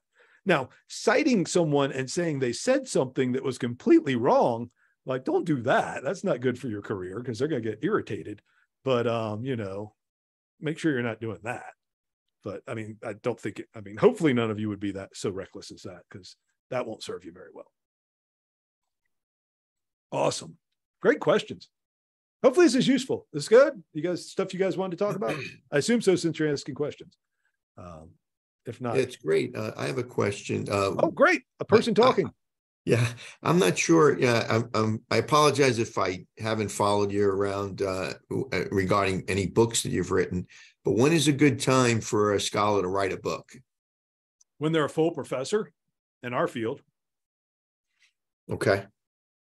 Because again, okay, keep in mind, everything I say is from the perspective of a United States professor at R1 university. So, and that's all I can speak to, because that's all I know. You may be in an institution that really values books and thinks they're great, and is like, maybe you're in a sociology department for some reason or whatever. It's very different in different fields. In the field of management, generally speaking, pre-full professor, the question the committee, the tenure or full professor committee or award committee or whatever is going to ask is, why did they spend time writing that book instead of publishing more papers? Because in our realm, what we care about is journal publications. That's the coin of the realm. I've never written a book. I actually do plan to try to write a book on my next sabbatical, but I'm a full professor, so whatever, nobody cares. Like, I mean, they still, my dean still expects me to publish in top journals. If I don't do that, eventually I'll start to lose research support and things like that. But no one's, I don't have to be, when I'm being reappointed as a full professor, nobody's going to say, well, why did he write a book? I mean, you're sort of given the wherewithal to do that. One exception to that, I would say, is like editing editing a book of multiple contributions by people on a topic. That can be pretty helpful. And writing book chapters is totally fine. I just think you want to make sure you're doing that. That shouldn't be your main focus. It's more something just to get yourself writing, get something published. Better to have a book chapter than nothing published, right? Right. But far better to have a journal publication than to have it published. So yeah, again, I hope I don't come across as cynical or blunt. I'm just trying to give you guys reality as much as I can see it, because I feel like a lot of times you go to the Academy of Management or whatever meeting and people are like up there pontificating and saying, oh, follow your passion, write your book if you want to. I'm like, sure, absolutely do that, but don't expect it to count very much towards your tenure. At least at an R1 university, they'll be very, very skeptical of that. And the other answer would be if you're just blowing it away, like if you're just publishing at such an elaborate rate that no one's going to bat an eye at your tenure qualification. Sure, write a book. That's even better. Then it's just like a cherry on top. But man, writing a book's a lot of work. So anyway, hope that helps. Thank you. That helped. Thanks. But again, understand the institution you're in. Maybe you're like, so I have a co-author and friend, and she was a what was her actual? So she wasn't an engineer. I can't remember her exact specialty, but she was an architect basically. And in the School of Architecture, writing a book was like the bar for tenure, a book published. And then they have like rules about who published the book. Like it has to be like an academic press. It can't be like an airport book kind of thing. So anyway, but she understood what she was doing. Not great for your profession at a business school or your career. Okay, cool. Any other questions on publishing generally? What time is it? Oh my God, we only have a few minutes left. I haven't talked about grounded theory. Well, let me talk a little bit about grounded theory real quick. And I'm sorry, everything I've talked about is doubly true for grounded theory. And that's why I didn't really create a whole different talk. Like, and if you want the best book on this, sorry, I'm just looking for it. Here it is. I love this book. This book right here, Composing Qualitative Research, Karen Goldenbiddle and Karen Locke. Great book about how to take your grounded theory project and compose it for publication at top journal. Get it, read it. Do read books, by the way. Like maybe don't read so many journal articles, but read books. like far-reaching books about weird ideas related to your topic of interest. Naomi Klein's This Changes Everything kicked off so many research projects in my mind. It's all about, climate change, and like that gives you like a lot of really interesting ideas. Yeah, Rosella. Hi, new question. I like the suggestion of reading books to expand a bit our ideas and everything. What about lower ranking journals? If I want to publish in top journals, but I don't think it's the best use of your time. God, that sounds snobby and arrogant, and I don't mean it to sound that way. It's just the reality is, if you're reading journals you don't aspire to publish in, the journals you probably aspire to publish in published a lot of work in the meantime. So, I mean, God, I feel like I'm coming across as Mr. Instrumentalist here. I let me make it clear, I love what I do, and I've never actually, I can honestly say I've never written a paper on a topic I didn't find interesting or actually care about it. So that's, I think, kind of rare. But I wouldn't advise it. Read if it's a paper you think is really interesting. Just, you don't want to make it like one of the sites you're building on in your introduction, because make no mistake, reviewers and editors will look at like who you're citing in the introduction. They'll flip to the back, see what journal it's in. And if it's in a journal they've never heard of, and that's the main driver of your paper, you're giving them reasons to say no is the problem. Does that make sense? Yeah, thank you. Sure. I think actually, all right, so now I feel terribly guilty because I didn't talk enough about grounded theory. Actually, I got time. So I can hang out for an extra half hour and I'll talk about this. So let's apply this to a grounded theory journal. I think I talked about publishing and persisting. So what I want to talk about are these two papers. Ooh, can I get out of the way? There we go. You see how terribly bald I am. So these two papers, we published one in 2014 in Org Science. We published the other one in 2015 in AMJ. And I want to talk about these papers because they started off as one paper. So this is with Desiree Pacheco and Tim Hargrave, two really good writers and good friends of mine. And so we started off with this idea of, I understand, how do social movements and industries co-evolve? And we were just thinking about this stuff on wind energy, and Desiree actually came up with this idea. I think it's a brilliant idea, not just because we talked about Sine and Lee earlier. So this is a good example of a theoretical contribution, actually. So Sine and Lee scooped Desiree, basically. She was going to write about how social movements influence the emergence of wind energy. And then they published their paper in ASQ, and this was their dissertation day. She's like, oh, crap, well, there goes my paper. But then she realized you could look at this idea of social movements beyond, because they just write about the Sierra Club in that paper. And there's a lot of social movements beyond the Sierra Club. So she thought of the idea of thinking, well, what about how industries could influence the direction of a social movement? And then we saw, Desiree and I were talking about this. She was like, this is my idea. I'm like, great, I want to write something with you because I love you. It'd be great. So we saw there was a special issue on process studies of change in organization and management, unveiling temporality, activity, and flow. Andy Van de Ven was like the editor, I think.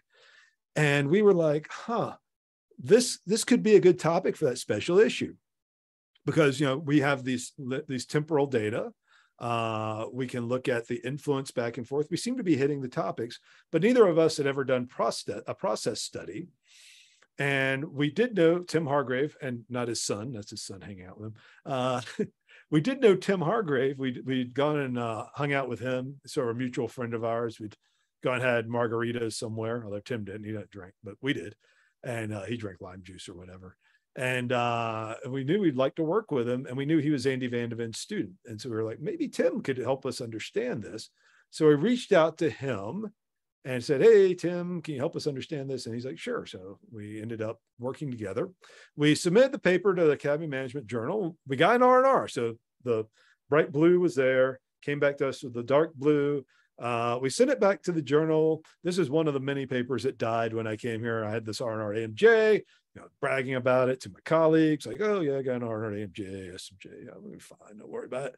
And it got rejected with, the first reviews were pretty developmental. The second ones are what I call rejection with scorn.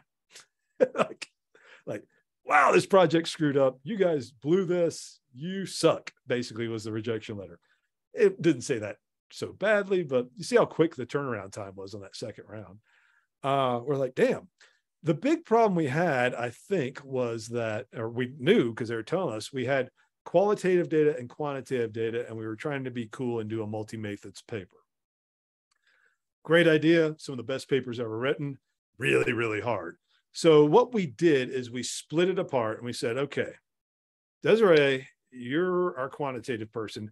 You're going to take the quantitative version of the paper and we're going to submit that over to Org Science. Jeff is going to take the qualitative data, because what we'd done is we'd done sort of a field study in Oregon, Washington, and Colorado of the wind energy industry. And we'd all done, because we were in those 3 states, and we'd all done some initial interviews.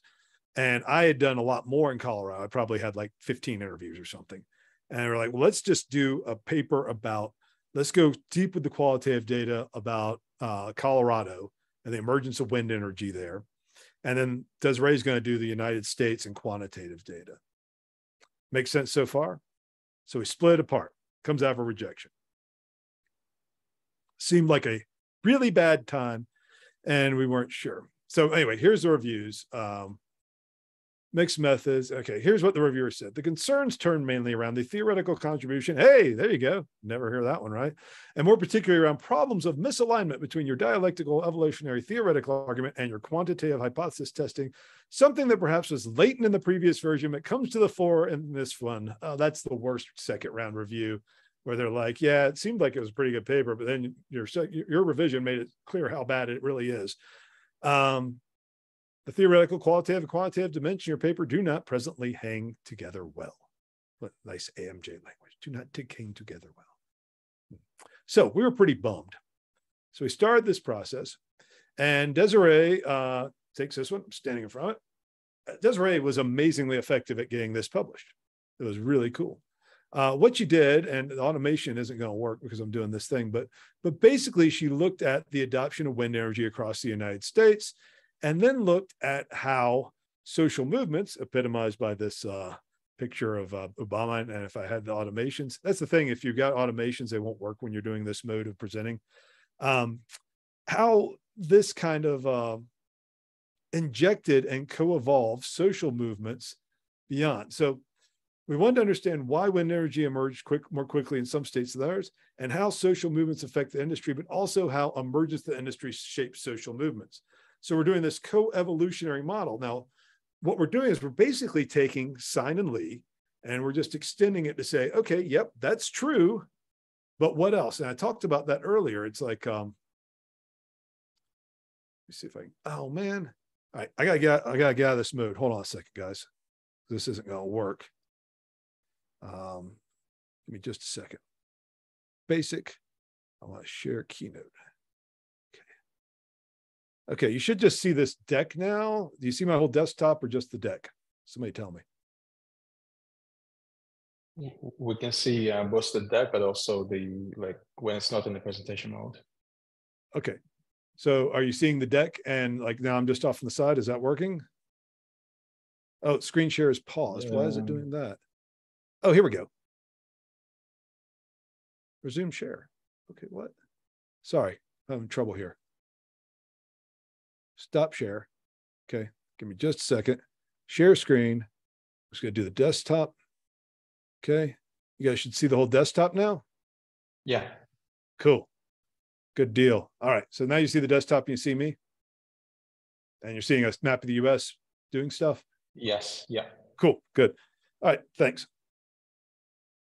So where was I? Sorry, some of the thing. So yeah, so the reason I had the Obama picture, my friend Shepard Ferry, who I went to high school with, not my friend really, more an acquaintance, he's very famous, exit through the gift shop. He did this thing on wind energy.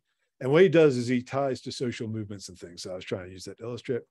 So I'm going to click through this real quick and get to the other paper. Sorry. Blah, blah, blah, blah, blah, blah, blah, blah, blah, blah, blah, blah, blah. Okay, here's what we found. So this is Sine and Lee.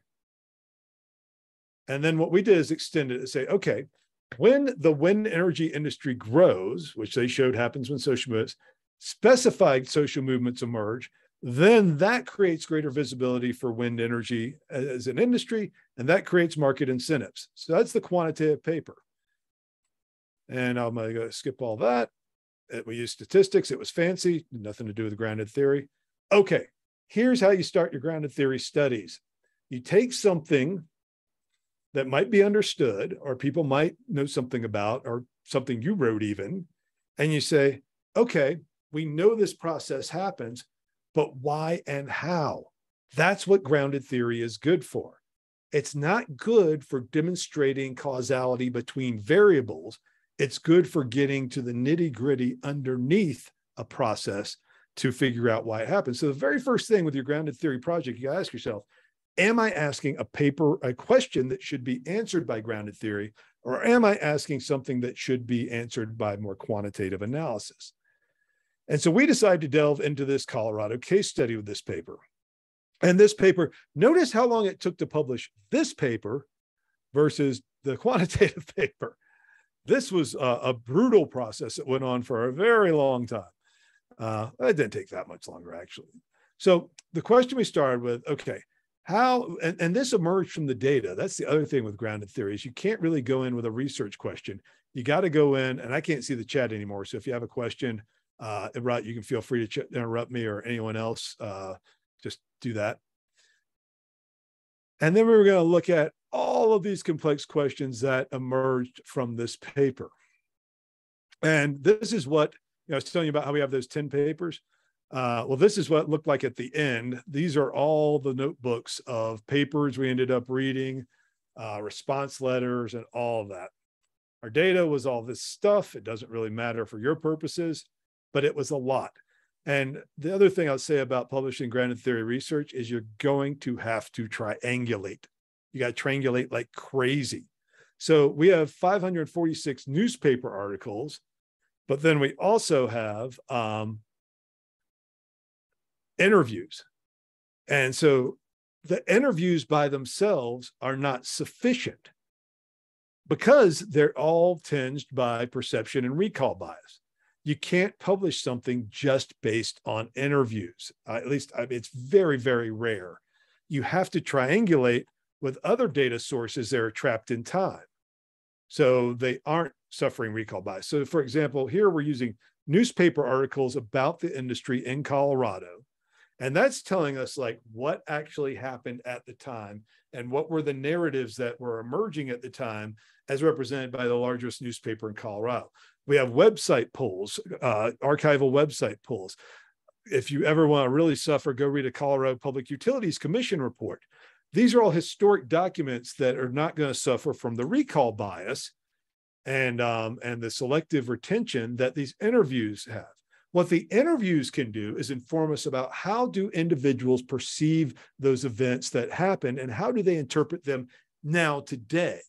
So this can tell us about individuals' emotional reaction, their beliefs, the norms they're bringing to the field, but they can't tell us about, this is what actually happened. So we're using these two sources of data for very different purposes in the paper. And this is really important in grounded theory. You need to have multiple sources that you can triangulate by. That could be in vivo meeting minutes you record at the time they happen, and then interviews after that. But you have to have these different sources, I believe, in order to do this properly. Does that make sense? Does anyone have any questions about that? Okay, cool. So here's just an example. And, here's evidence by source, how they came into these first order codes, second order themes, and aggregate theoretical dimensions. I'm assuming you guys are familiar with the Joya method. If not, go look that up and check it out.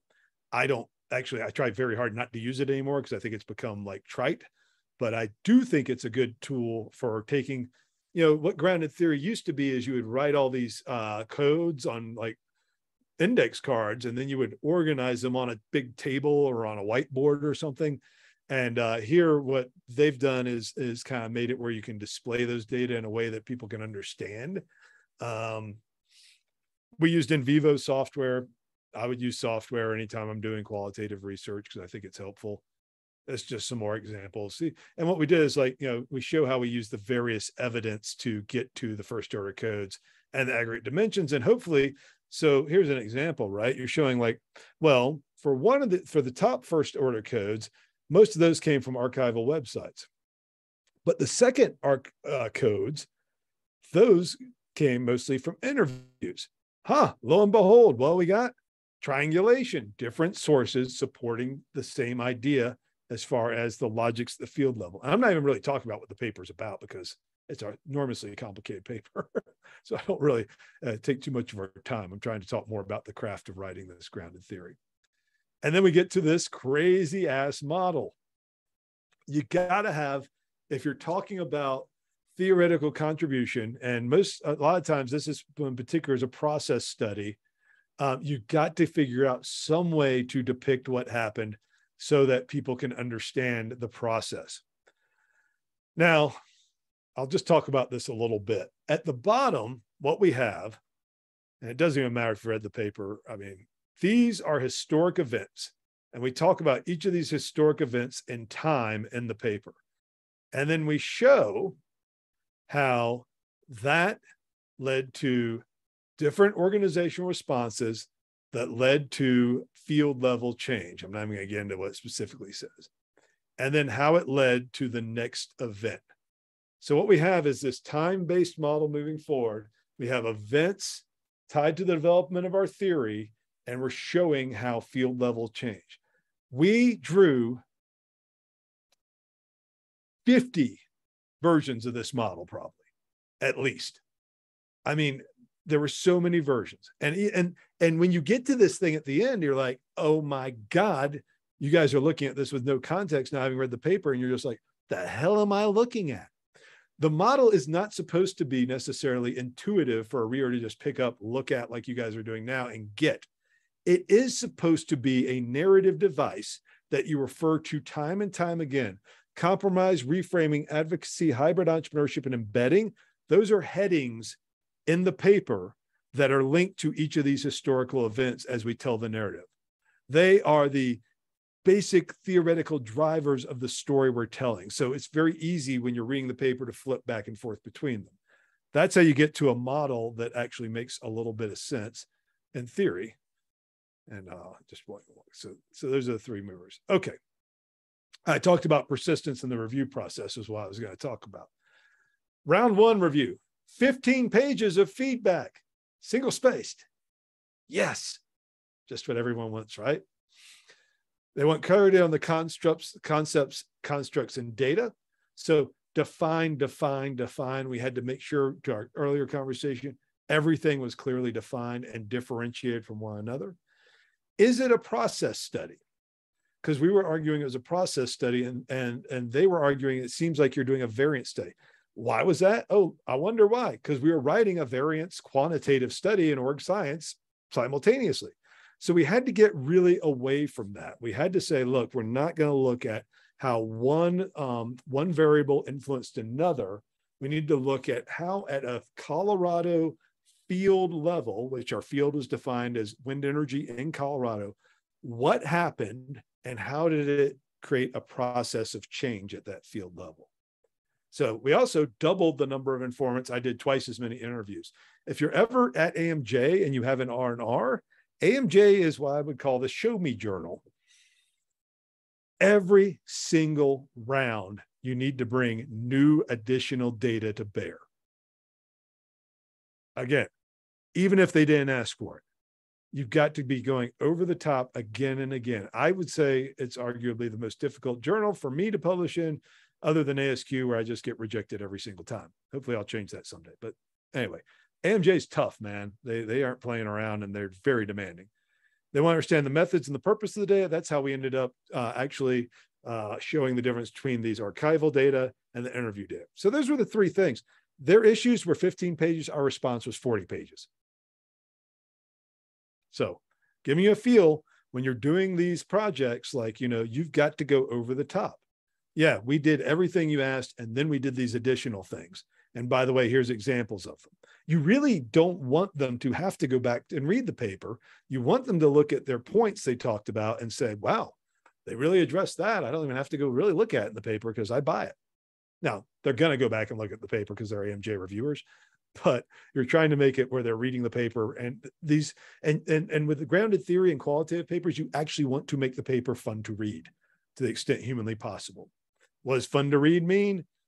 it means there's characters, there's narrative, there's tension, there's a story that people can follow. Okay. Questions on that before I move on? So that's first round. I can look at the chat, I guess. Okay. Screenshot. Ashish, newspaper reports are great data source, but they cannot be your only data source. They are a great way to track, what people were thinking at a given time. All right. Bye, Russell. It's great talking to you. I think she's gone already. Your thoughts on categorization theory. I haven't read Gödel at all, so I don't want to pontificate on something I don't know anything about. Okay. The recorded presentation will be available. Okay. How do you go about getting co-authors? Well, I'm going to talk. I told Brad I'd talk about grounded theory, so I want to make sure I meet my commitment here. So I'm going to spend a few more minutes on that, and then I'm happy to just do Q&A. But I hope you're getting a sense for the topic I actually claimed I would talk about, is how you persist with a grounded theory project. It is not easy. It's not easy with anything, but all right. Next one. Hey, we're down to 13 pages of negative feedback. Woohoo! We're doing better. Key ideas are blurring. We reduced our reliance on the prior literature for theory, but increased our review to position our contribution. I know that sounds crazy. Like, what we did is we took a lot of the stuff where we were linking to the theory when we were describing our findings out of there and put it in the lit review. And we cut 6 pages out of the paper total. Because somebody says your ideas are blurring, you need to make the paper shorter, not longer, and more concise. This was hell. This was a very hard task.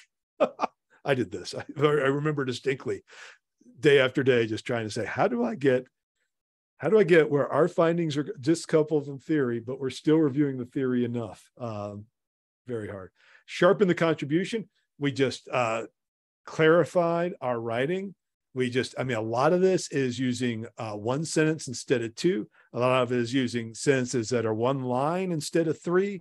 A lot of it is being super specific and clear the first time and not restating things. And I just talked about that. All the theory went into the lit review, and we made the lit review actually shorter. And so what you have, I think, this is a really good rule of thumb actually in grounded theory. You have a short lit review of theory in the front end. I'm talking like 3 to 5 pages, very short by most standards, lit review. And then your findings are not linking to theory other than the theory you're developing as you talk about them. You're talking about what happened, and you're talking about how that leads to a theoretical construct you're going to define. You're not linking it to the prior literature necessarily. You're just telling your theoretical story. And that's what that diagram was I showed you. Then the discussion is long and in depth, linking back to how what you said links to extant theory and extends it. Does that make sense? Sort of. I mean, this is not something you can jam into a 30-minute talk. But that's what you got to do, in my opinion. All right, cool. And here, this is a cool thing. So I'm happy to send this deck to Brat too, so you can post it. What we did is we said, okay, there's 3 things the editor highlighted, rather than, and this was a big problem, we really highlighted the editor's comments, and we tried to highlight where we talk about the gap in the prior literature. What's that? Okay. Anyway, the gap that where we address it. So literally, there's no explanation of how logic incompatibility may evolve over time, nor be resolved through hydrologic emergence. We think this is a gap in literature. We talk about that on page 5. In the discussion, what we explain is our contribution. The relationship between logics evolves through a recursive process between actor responses, field centralization, and logic relationships. A hybrid logic may emerge as the result of prior attempts at compromise, page 34, successful assimilation, page 35, and reduction of field centralization over time, page 35. So what we're doing is we're showing them, because we weren't clear, where the gap in the literature and our contribution match up, the review and the discussion. This is actually a really good practice in any paper, because it helps you really show the editor and yourselves where you're having symmetry about the thing you said you were going to do and explaining how you did it. All right. Final, I don't know if there's a final one. We're getting down to 6 pages now. We think you're talking about hybrid logic versus logic hybridization. We'd like this term better. Great. We like your term better too. Thank you for the suggestion. This is the answer anytime an editor or reviewer suggests a term to you. That's a great idea. We'll use that term. Thank you. Easy, right? Did we oversimplify? We just explained a little more. No problem. Okay. So once again, keep hope alive in the review process, and eventually you can get there. Find a process you care about. Find a theoretical gap you think you can eliminate. Never stop collecting data in the review process for your qualitative paper, grounded theory or not. Keep collecting that data. Keep finding more data sources. Keep talking to your informants to see if their thinking is updated. This gets your thinking sharper, and it allows you to come back to the editor saying, yeah, thanks, great. We collected more data to show why that actually is not the case, or maybe you're right. Excuse me, it is. And keep hope alive. That's the original draft of the paper. That's what it looked like. And it got there. And then final words of somewhat wisdom from Bedford. Academia is a pie eating contest where the prize is more pie. And, you know, you write a paper, you publish a paper, guess what? You get to do it again, you know, again and again and again and again and again.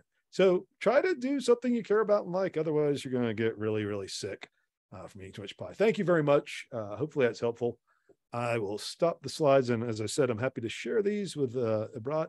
And I am happy to talk to you guys for another 20 minutes. Actually, I don't have a meeting till 11:30. So if it's useful, if you got to go, hey man, it's your life. You're not going to hurt my feelings. I don't care. But yeah, I'm happy to answer any questions you have. Don't know where the chat went. Disappeared for me. Oh, it might be worth if people could raise their hand perhaps so we can see them and invite and have a conversation. Sure, Mariska. Or Mariska. Oh, no. Okay. Hi. Hey. Thank you. Thank you very much. That was super helpful. Regarding contribution, so I'm working with information or suggestions that are a combination of Davida Ravasi and what people have said Dean Shepard suggests. So 3 contributions, with the first one being your aha that answers your research question, your major contribution, as you said. And then the second contribution, how it's located in the field more broadly. Yes. And then third, always go back to the literature that you borrowed from for your theoretical framing. Yeah. Now, when I do that, I feel like I'm just repackaging the same contribution over and over. Yeah. Sure. And I'm sure I'm going to get better at this, but any tips would be great. Yeah, I think the way out of that is what you just described. Actually, I would make the first contribution somewhat. And I'm trying to get better at this because I feel like what you described is actually really good logic, but I kind of just make that one contribution because, like you said, you're saying it over and over again.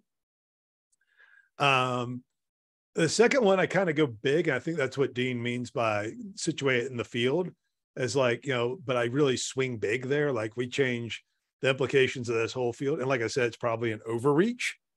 And because I'm always doing sustainability and entrepreneurship stuff, I try to talk about the real impacts as more than like a paragraph I tack on the end, the sort of who cares, like, and that doesn't have to be about like, you know, just it's easy with sustainability and entrepreneurship and climate change, right?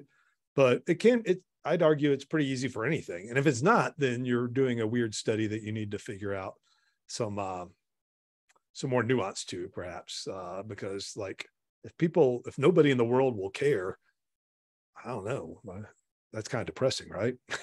Like you don't want to do that. So I don't know if that's helpful, but that's how I think about it. If you're trying to restate it more, think about it this way. Every paper is an hourglass, and it starts with the field, then narrows to the gap, then narrows to your specific research question, then gets even narrower to your actual results. And then it starts to widen back out. So then it goes, so first contribution, as you said, so here's the answer to our research question. Second contribution, here's how it fills those gaps in the field. Third contribution, here's how it pushes the field even further. So rather than thinking about being a different type of contribution, as Jeff Archer's here, holy cow. Hey, Jeff, how are you? Seen you in so long. Oh, we got to catch up. Anyway, sorry, that's a guy that was in my PhD program. Anyway, yeah, man, cool. Hopefully you'll be in Boston. I want to catch up. Okay. So, and then you get to like, you know, the big swinging for the fences, field level contribution kind of stuff that they're going to make you take out, and hopefully they'll distract them from your other things. Okay. Yeah, you're right. We said too much. You're right. Oh, but this one's really good. That's kind of how I try to sell it. Hope that makes sense. Rita.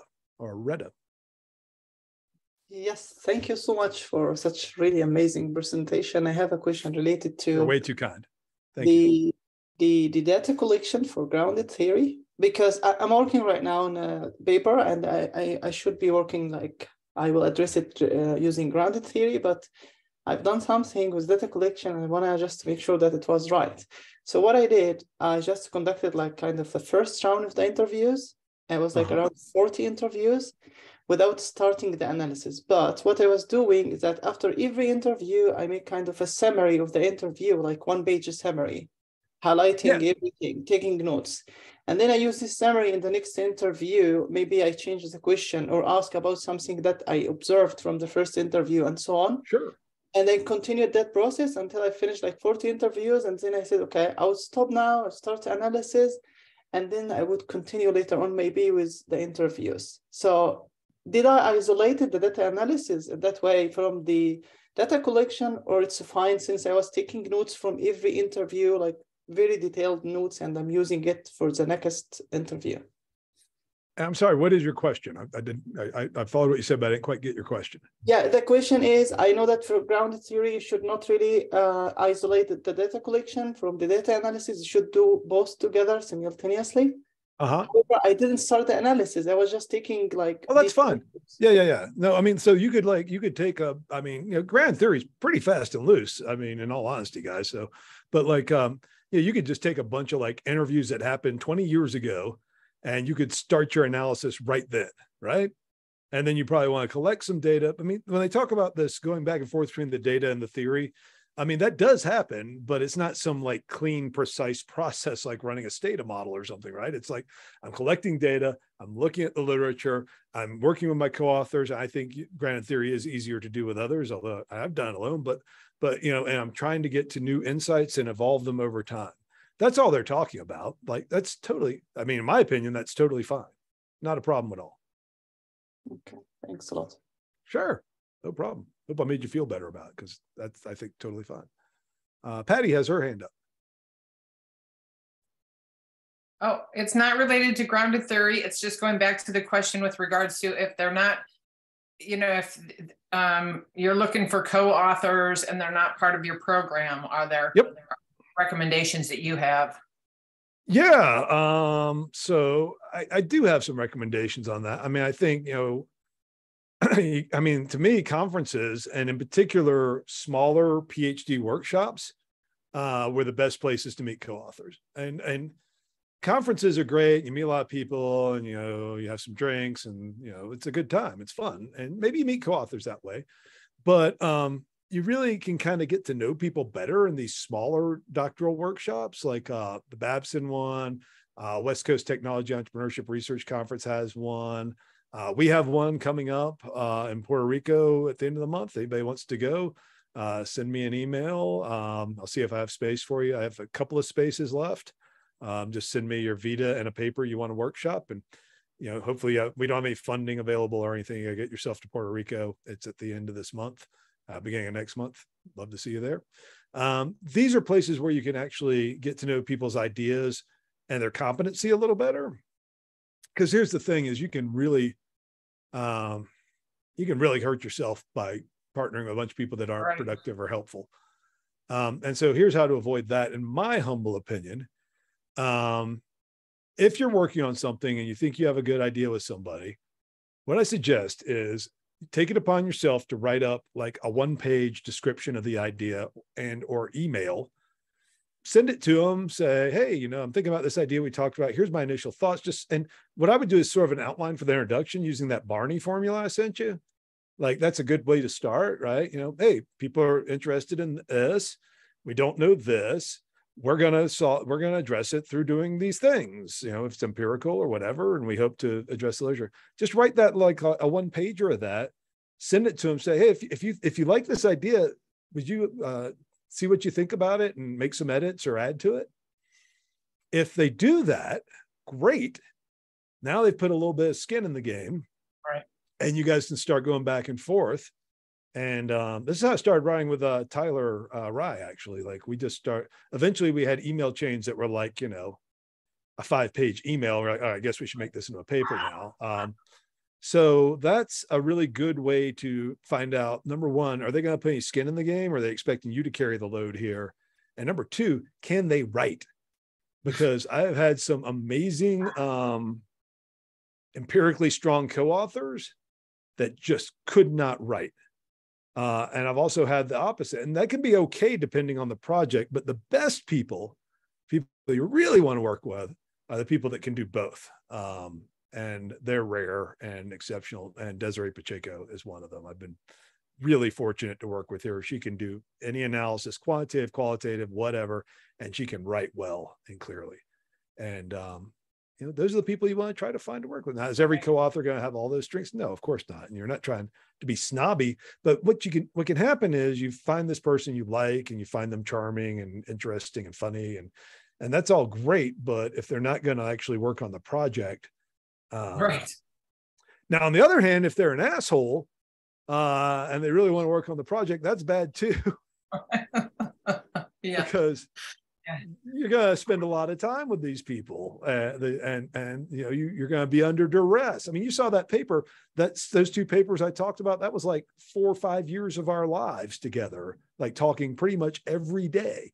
Tim, me, and Desiree were talking, and you know, we saw people have sick parents, have kids be born, kids struggle, injuries. I mean, you know, you've got to have that relational process to persevere in these things, because you know it's hard. Yeah.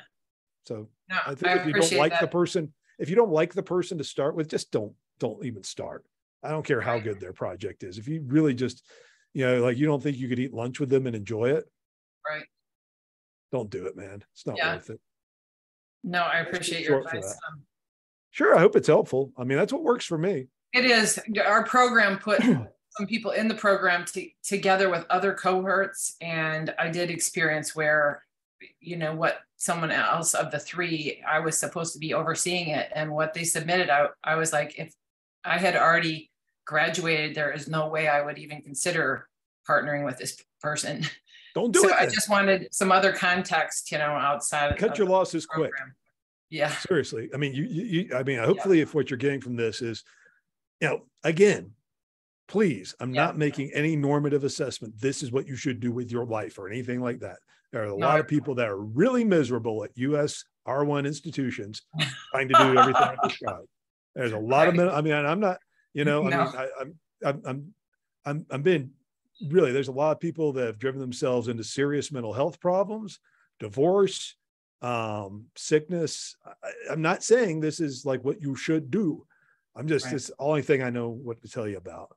And if you're going to be doing that, then, you know, I'm not saying be a jerk, but just, you know, go to the person that's not contributing and you just be like, I'm sorry, this project just isn't working out for me, or I have another project I need to work on, or, you know, my spouse just lost their job and I've got to go help out more at home, whatever, you know, you don't have to beat up on them. Make it about you, not them.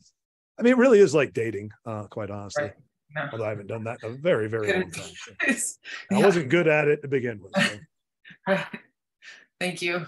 Sure. Great talking to you. Other questions? Got a few more minutes here. All right, let's look at the chat. I'm just going to start from the bottom.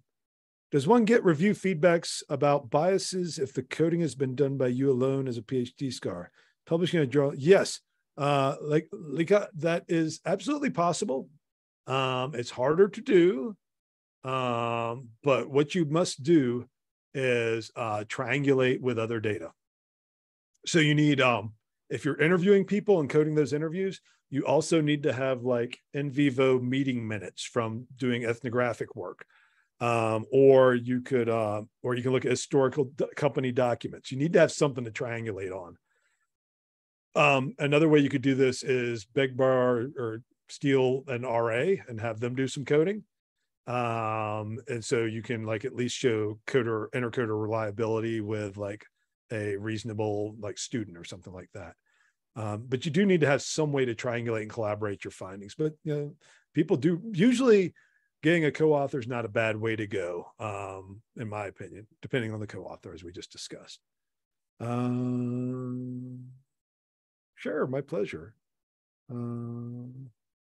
Okay, let's go down. I'm 40, I'm retired. Okay, that's to me, so I won't read it out loud. Sorry. Anybody has any questions, chime in here. You don't even have to raise your hand. Quiet group. I've worn you down after 2.5 hours.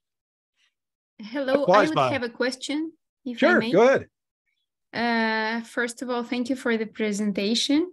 I would like to ask you concerning the analysis of the secondary data. How did you do it in terms of, did you code it in any way? Like yes. the volume of the articles that you were speaking about? Yep, I did that. So, yep, I can talk about that. That was very much my role.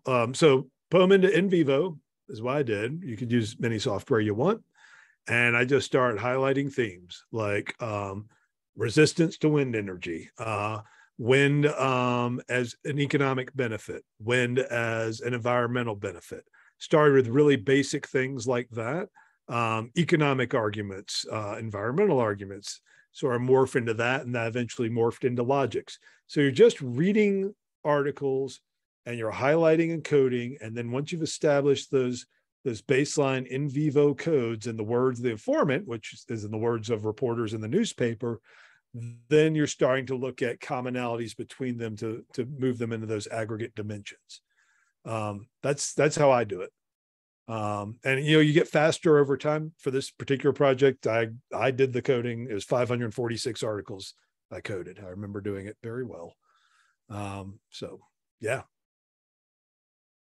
Thank you very much. Did you have any kind of secondary data that were not in text form and that you considered? Yes, actually we did. We had a series of videos that the major utility in Colorado put out. And what I did with that is in vivo actually does have video coding software where you can insert codes at minutes in the videos. But I also had those, I transcribed them and then did code them into text-based data as well. Those are great though, like especially video, they're wonderful to have for presenting the paper because you can really bring it to life and be like, you know, so for example, we had this thing where wind energy was starting to take off in Colorado, but the utilities and the dominant narrative in the field was still expensive. And we had this awesome like news report from like the 90s with this guy wearing like his, you know, like total like X-Files Boulder style suit. Like it's very 90s looking. It was just awesome. And he's like, you know, these new wind energy turbines have emerged.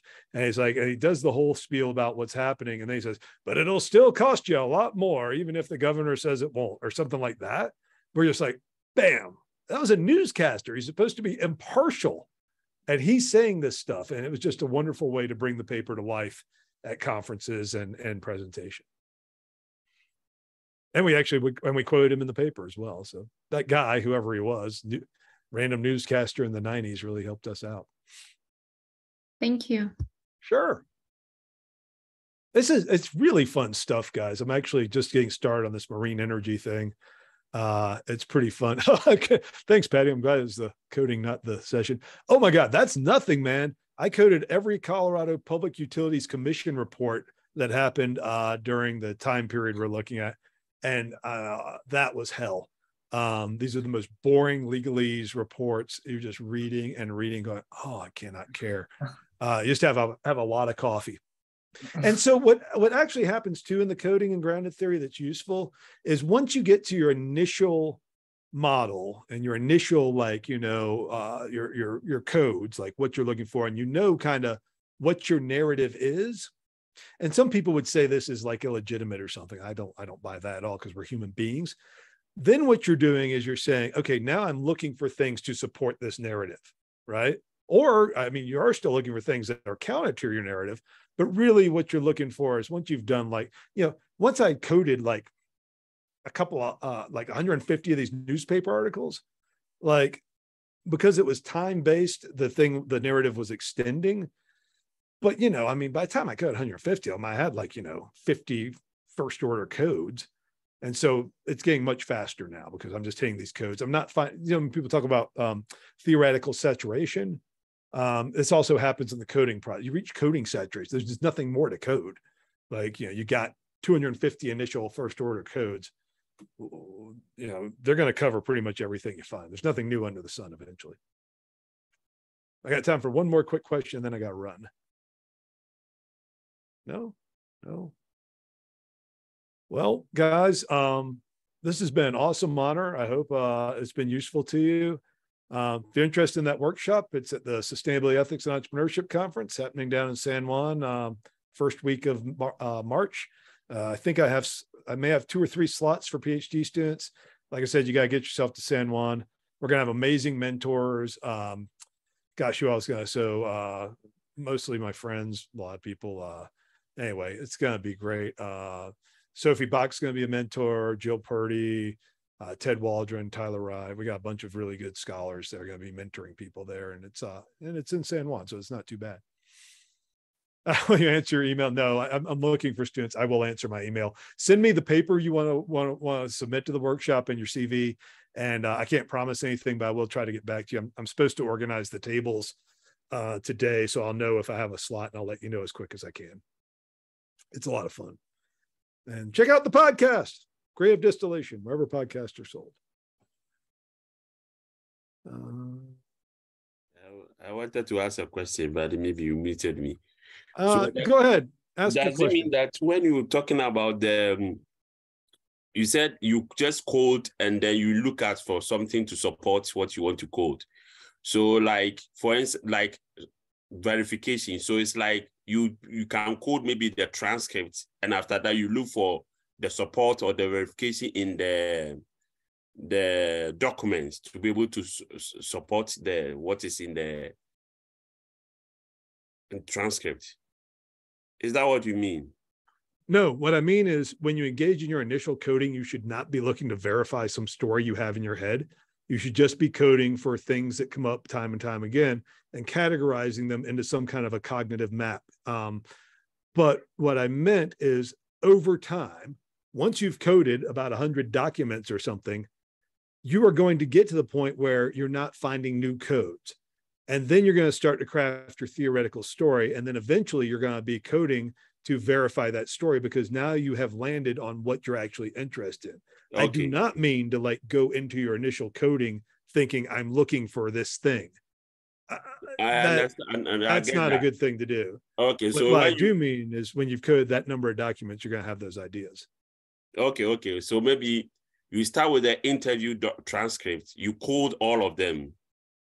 And then you have like the whole a general idea of what is happening. Yeah. Which happen maybe you draw the whole thing, so it comes to the secondary order codes. Yeah. And then you have general idea of what is happening. Then you try to use the document to verify what you've had. Yes. Well, something like that. I mean, it's hard to describe. I mean, I understand. So like just like when you are doing the interview, at some point you realize that nothing new is happening again. So you have reached a saturation point, so you have to stop. Well, you don't have to stop. I would urge you to keep collecting data the whole time. But yeah. Thank you very much. Sure, my pleasure. I hope I helped. You have a beautiful laugh, by the way. That was great. Yes. All right.